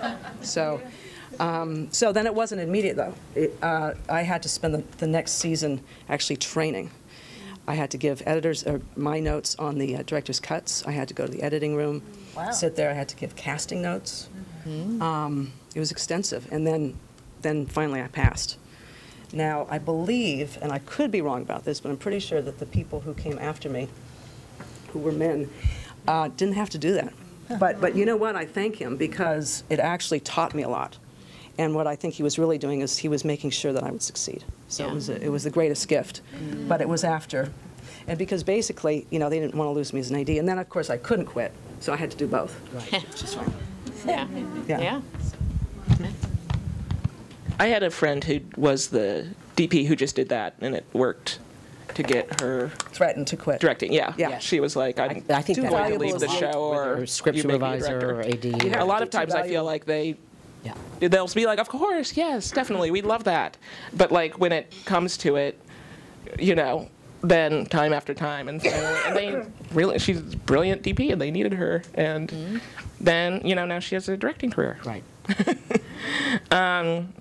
For the directors, how do you break into TV from features?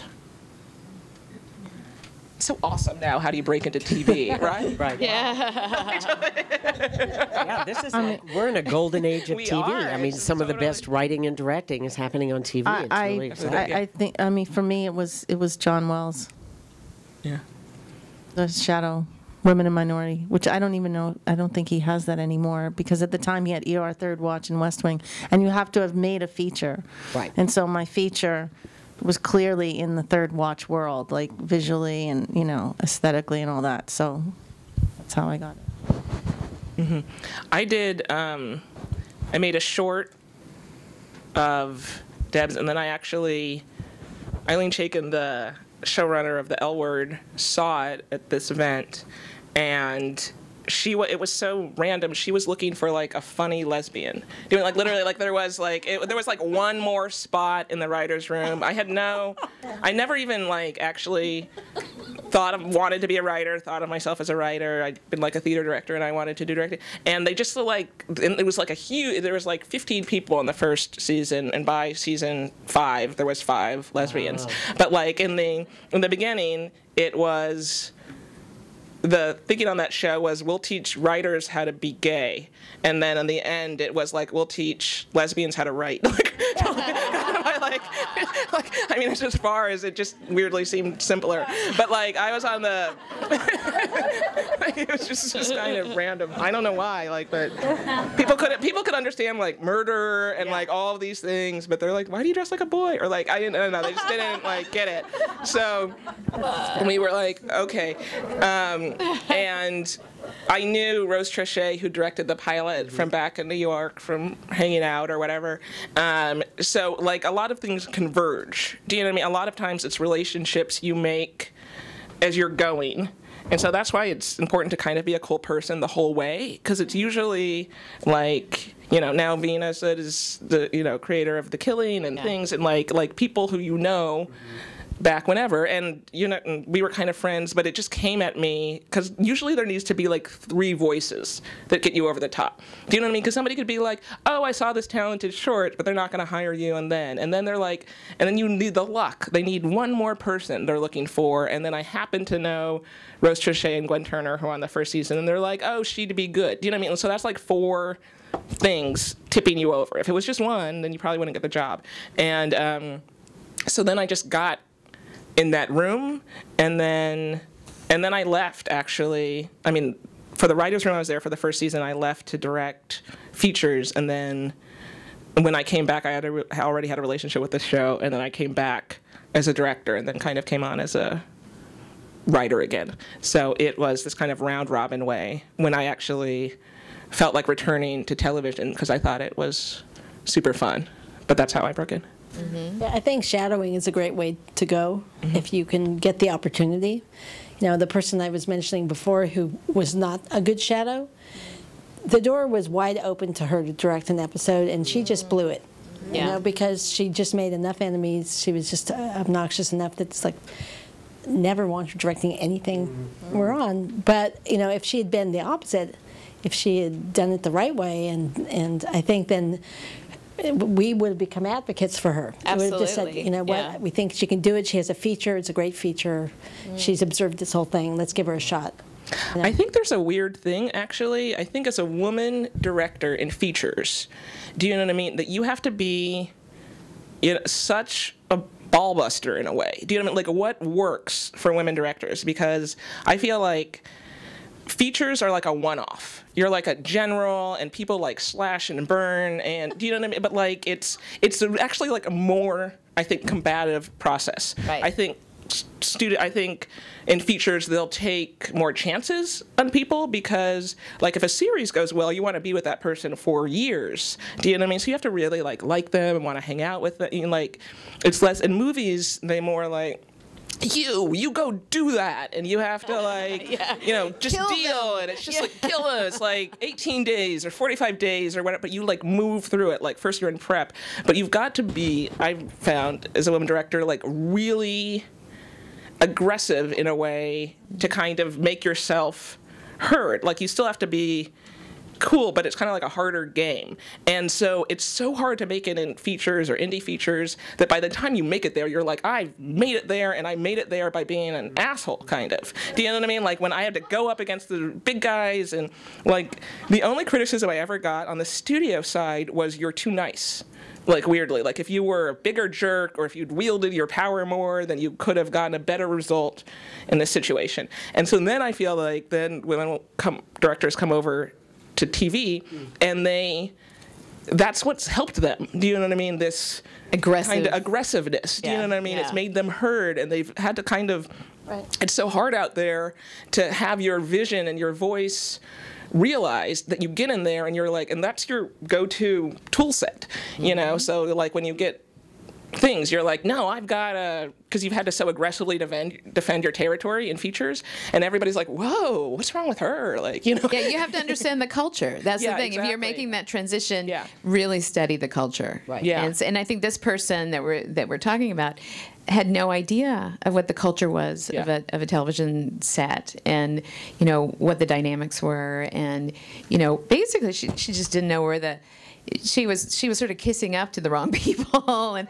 in an obvious way, and it was just all that stuff that was like, you know, you're trying to work this and you're working it all wrong because you are misinformed. That's all. You just haven't done your homework. Well, I want to say that I think that people get into shadow programs, me included, and there isn't a lot of information about how to be a shadow out there. And so I think it's good for that dialogue to happen, because there's politics involved in that as well. Absolutely, yeah. I had a totally weird one, because I came from being a modern dance choreographer. I didn't know anyone in the film business at all. And this was back in the Stone Age when the American government sponsored the arts. What? I know. So I had been living overseas for 10 years. I'd been working in Paris and London. Yes, they actually cared about cross-cultural exchange. Then I went to Asia, and I was living in Tokyo, and I was told a story by my kind of Japanese father that I knew I had to pass on, and I knew it wasn't dance. So if I hadn't met that guy in the coffee shop by chance, I would have never directed. So it haunted me, and I finally moved back to the States, and I made that short.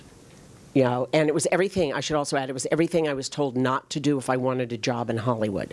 Because, I mean, I was actively told not to make it. It was 3/4 in Japanese. It had flashback narration. It was a period piece set in World War II. And it had one white person in it. You know, but I didn't care. I was a dancer. Who cares? You know, I'm not looking for a job. I don't know anyone to get a job from. So I did this short. And I should also add, it was all Asian American actors, you know, and they didn't speak Japanese, so I spoke the best Japanese of everyone on the set. How weird is that? So I made this film, and it got nominated for an Academy Award, which is a total fluke of nature. So again, I think that was a big piece of luck, and then it hasn't been easy. You know, I mean, nobody has a free ride, right? But then the bottom line is, you know, you need some kind of talent, a lot of tenacity, and a little bit of luck somewhere.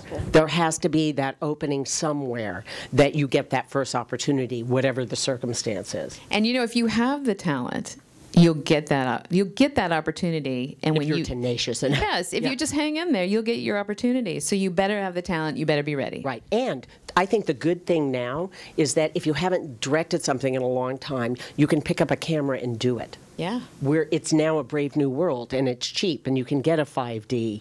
You know, you can direct. Yeah, and you can find actors in this town. That's right. They're everywhere.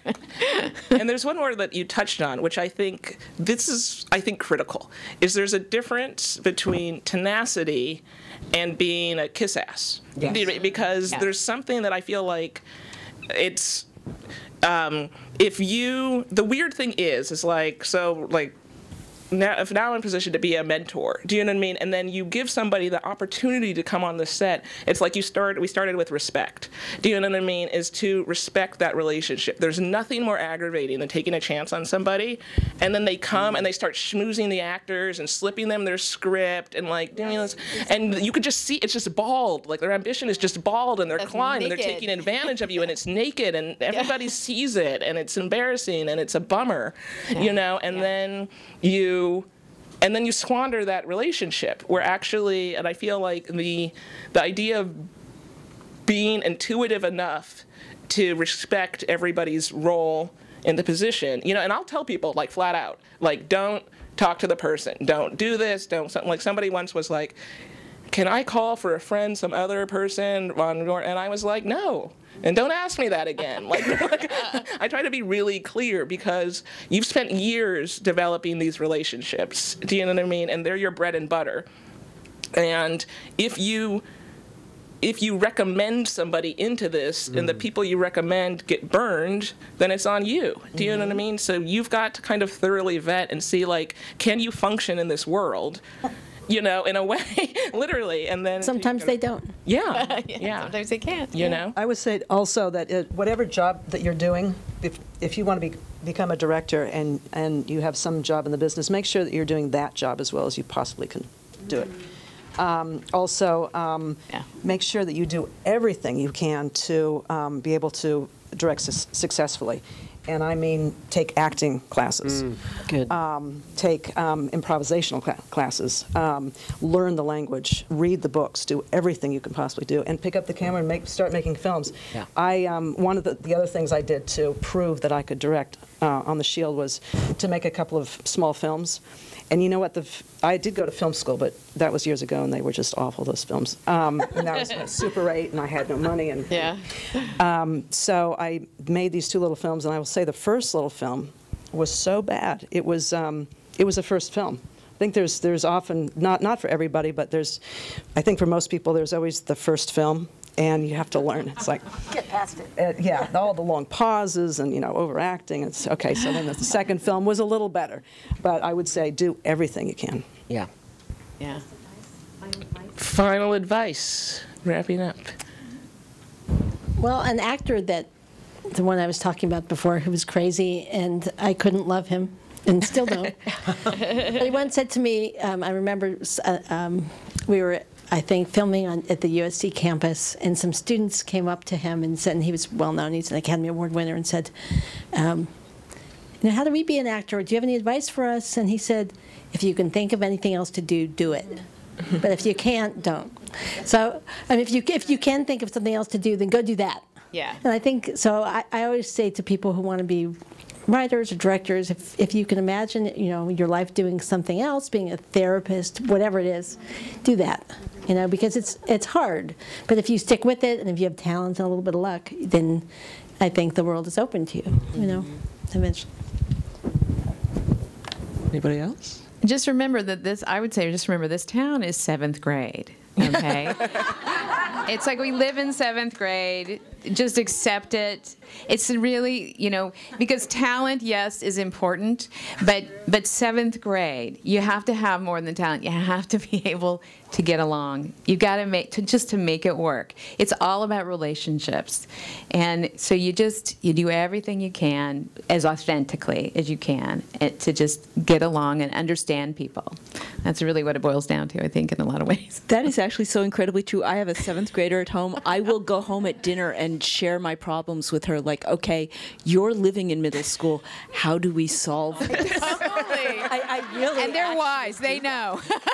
But the other a piece of advice, the difference between features and television is, if you're lucky on television, it goes on for years, and you are in relationships with executives and whomever for years. So you actually have to be honest. That would be my advice. Yes. You cannot be lying to people. There is no time for them not to trust you. Yeah. So I think in features there is certainly the cliche of it, of the mouth is moving, so they're lying. You cannot afford that in TV. You have to be honest. Yeah. Mm-hmm. I would say, for me, I think one of the differences, we talk about women directors, and maybe this is true of women writers, but in general, I think a lot of the path, I do think talent is clearly important, but there's a voice inside, and there's an instinct that you have, and I think that I know I didn't grow up with a sense of entitlement to express that voice. And so as esoteric and silly as it sounds, I'm still on that journey of like, I need to own who I am and bring who I am to the table, and that's part of the honesty. And I think sometimes we try to look to like, how do we please them? Yeah. How do we do that for them so that they'll like us? And I think sometimes as women we suffer from that more often than men, and I think that's the journey, is to find out who you are, what you can bring. All the anything you've been through in life makes you who you are, and I've come to realize that, you know, through years of doing this, like, no, I'm entitled to have a voice, and it's okay. And again, it's not personal, because when you own who you are, then all the insanity around you isn't about you, because you know you're okay, and you know you're not a jerk, and you know you're not a bitch, or you know you're not whatever. So you just let it fly around you, and I think when you're comfortable with yourself, people, and confident, people respond to that. And I think only by directing and doing the work of making these little movies and working with actors, you know, one of the biggest fear people have is working with actors and writers too. I think a lot of times they're afraid on set, you know. It's like, but we're kind of fearless with that. And working with actors just gives you confidence. Like, no, we're all just people, and we can all communicate honestly, and we're all there to trust and move forward something creative, because we're all privileged to have this position. Right. And everyone has said such amazing things. And I think, again, trust your instincts. You know, the more you stay clued into your own instincts, whether it's meditating or whatever, because your instincts are so valuable. If you tell them to shut up, they will, and they won't talk to you anymore, you know, or at least about that thing. So I think, you know, owning who you are and playing well with others. And if they tell you no, then you know it's just not with them, it's with somebody else, so keep going. Right, right. No is not no. No is when you say it's enough, then it's enough, not when somebody tells you. And also, Elizabeth Taylor, when asked that question about you know, how do you make it, she said, the biggest piece of advice, take Fountain. Somebody told me that, I burst out laughing. Take Fountain. And I think part of it is I realize how lucky we all are to be doing this. And it is a golden age of television right now, you know, and it's exciting that we're part of it, you know, and I do feel grateful. I feel grateful every day, even on a really bad day, you know, it's glad to be. Hang in there, yeah. You know. Make your movies, do well in the job you're doing, you know, make a tribe of people that you trust and make movies with them. Yeah, you know, love your craft. Even if you're never successful in terms of the Hollywood idea of success, love your craft, love the art of it. Be artists first and foremost. You know, get in touch with that and hold on to that, because that is what keeps you alive, no matter what. Yeah. And if you do that, then the rest will come. I definitely think so. Thank you so much, everybody. Thank you, everyone.